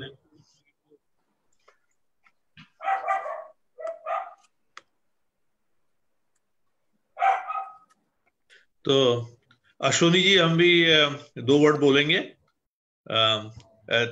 Thank you so much for organizing this excellent meeting. Sorry, I wasn't able to attend the first 2 days because the time difference and my other commitments. So the information you provided, the participants you brought, the experts you brought to this meeting, that's really tremendous. And thank you for effort, and thank you to Tripathi ji for leading these activities and working. I know how much effort you had to put in this all, especially during these days when people are working from home or different situations. And it's not only that I was able to provide some of what I think on food security, nutrition, and biodiversity. I had earlier come on to talk about COVID situation, what's going on and all that. And it gave me an opportunity to also listen from other experts, and hopefully there will be opportunity to work with them, collaborate with them. Because some of the other work I do is, major work I do is environmental quality guidelines. These are toxicity-based guidelines for water quality, sediment quality, soil quality, and things. And I do see, a lot of potential to work with others. And this is what we are looking from our side. So thank you again, and all the best to everyone. Bye. Also, I would like to thank all of you and the organizing committee for organizing this conference. It is a virtual conference, but it is very useful. We learn a lot from it, and I would not like to repeat the good words that said by the other speakers. Really, it is a nice network. It is a nice collection. They are expert. A lot of papers are so promising, and many good ideas were presented during the conference. Thanks for the organizer, for the university, for the supporting staff who are behind the scene. There are many, we know that, for like this organization. Even it is virtual, but it need a lot of logistic, a lot of preparation, and something like this. Thank you very much, and I hope to be a network for connecting all of us, and we will meet soon in another conference or any scientific gathering. Thank you very much. Dr. Kamdeke from Tamil Nadu. What? Please say few words about this international conference because you have attended 3 days. Sir, do you hear me? And you give me your valuable suggestions also. Dr. Kamini. Sir, Dr. Kamani from Karnataka, sir, not from Tamil Nadu. I am a friend of Ashwani Dubey, sir. As I observed from the 3 days, all the speakers are worked out for the good theme and also up to the mark. I hope it is reached to every corner and the need of the day. Next onwards, let us work for the good things. Whatever the effort you have done was very nice.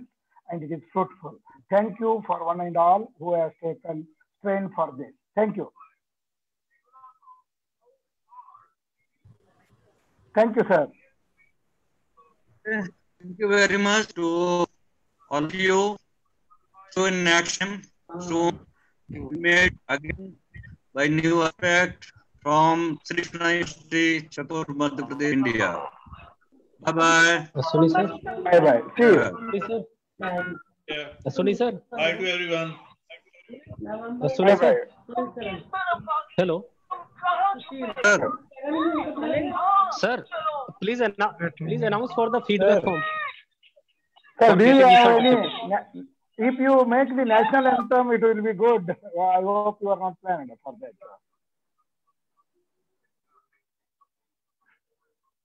Dubey, sir? Hello? They agree. Dubey, sir? Yes, sir. If you have been ended with the national anthem, it was very, very fruitful, what I think. But it is not planned. But if you want to complete it by our own words, it will be fruitful. What do you say?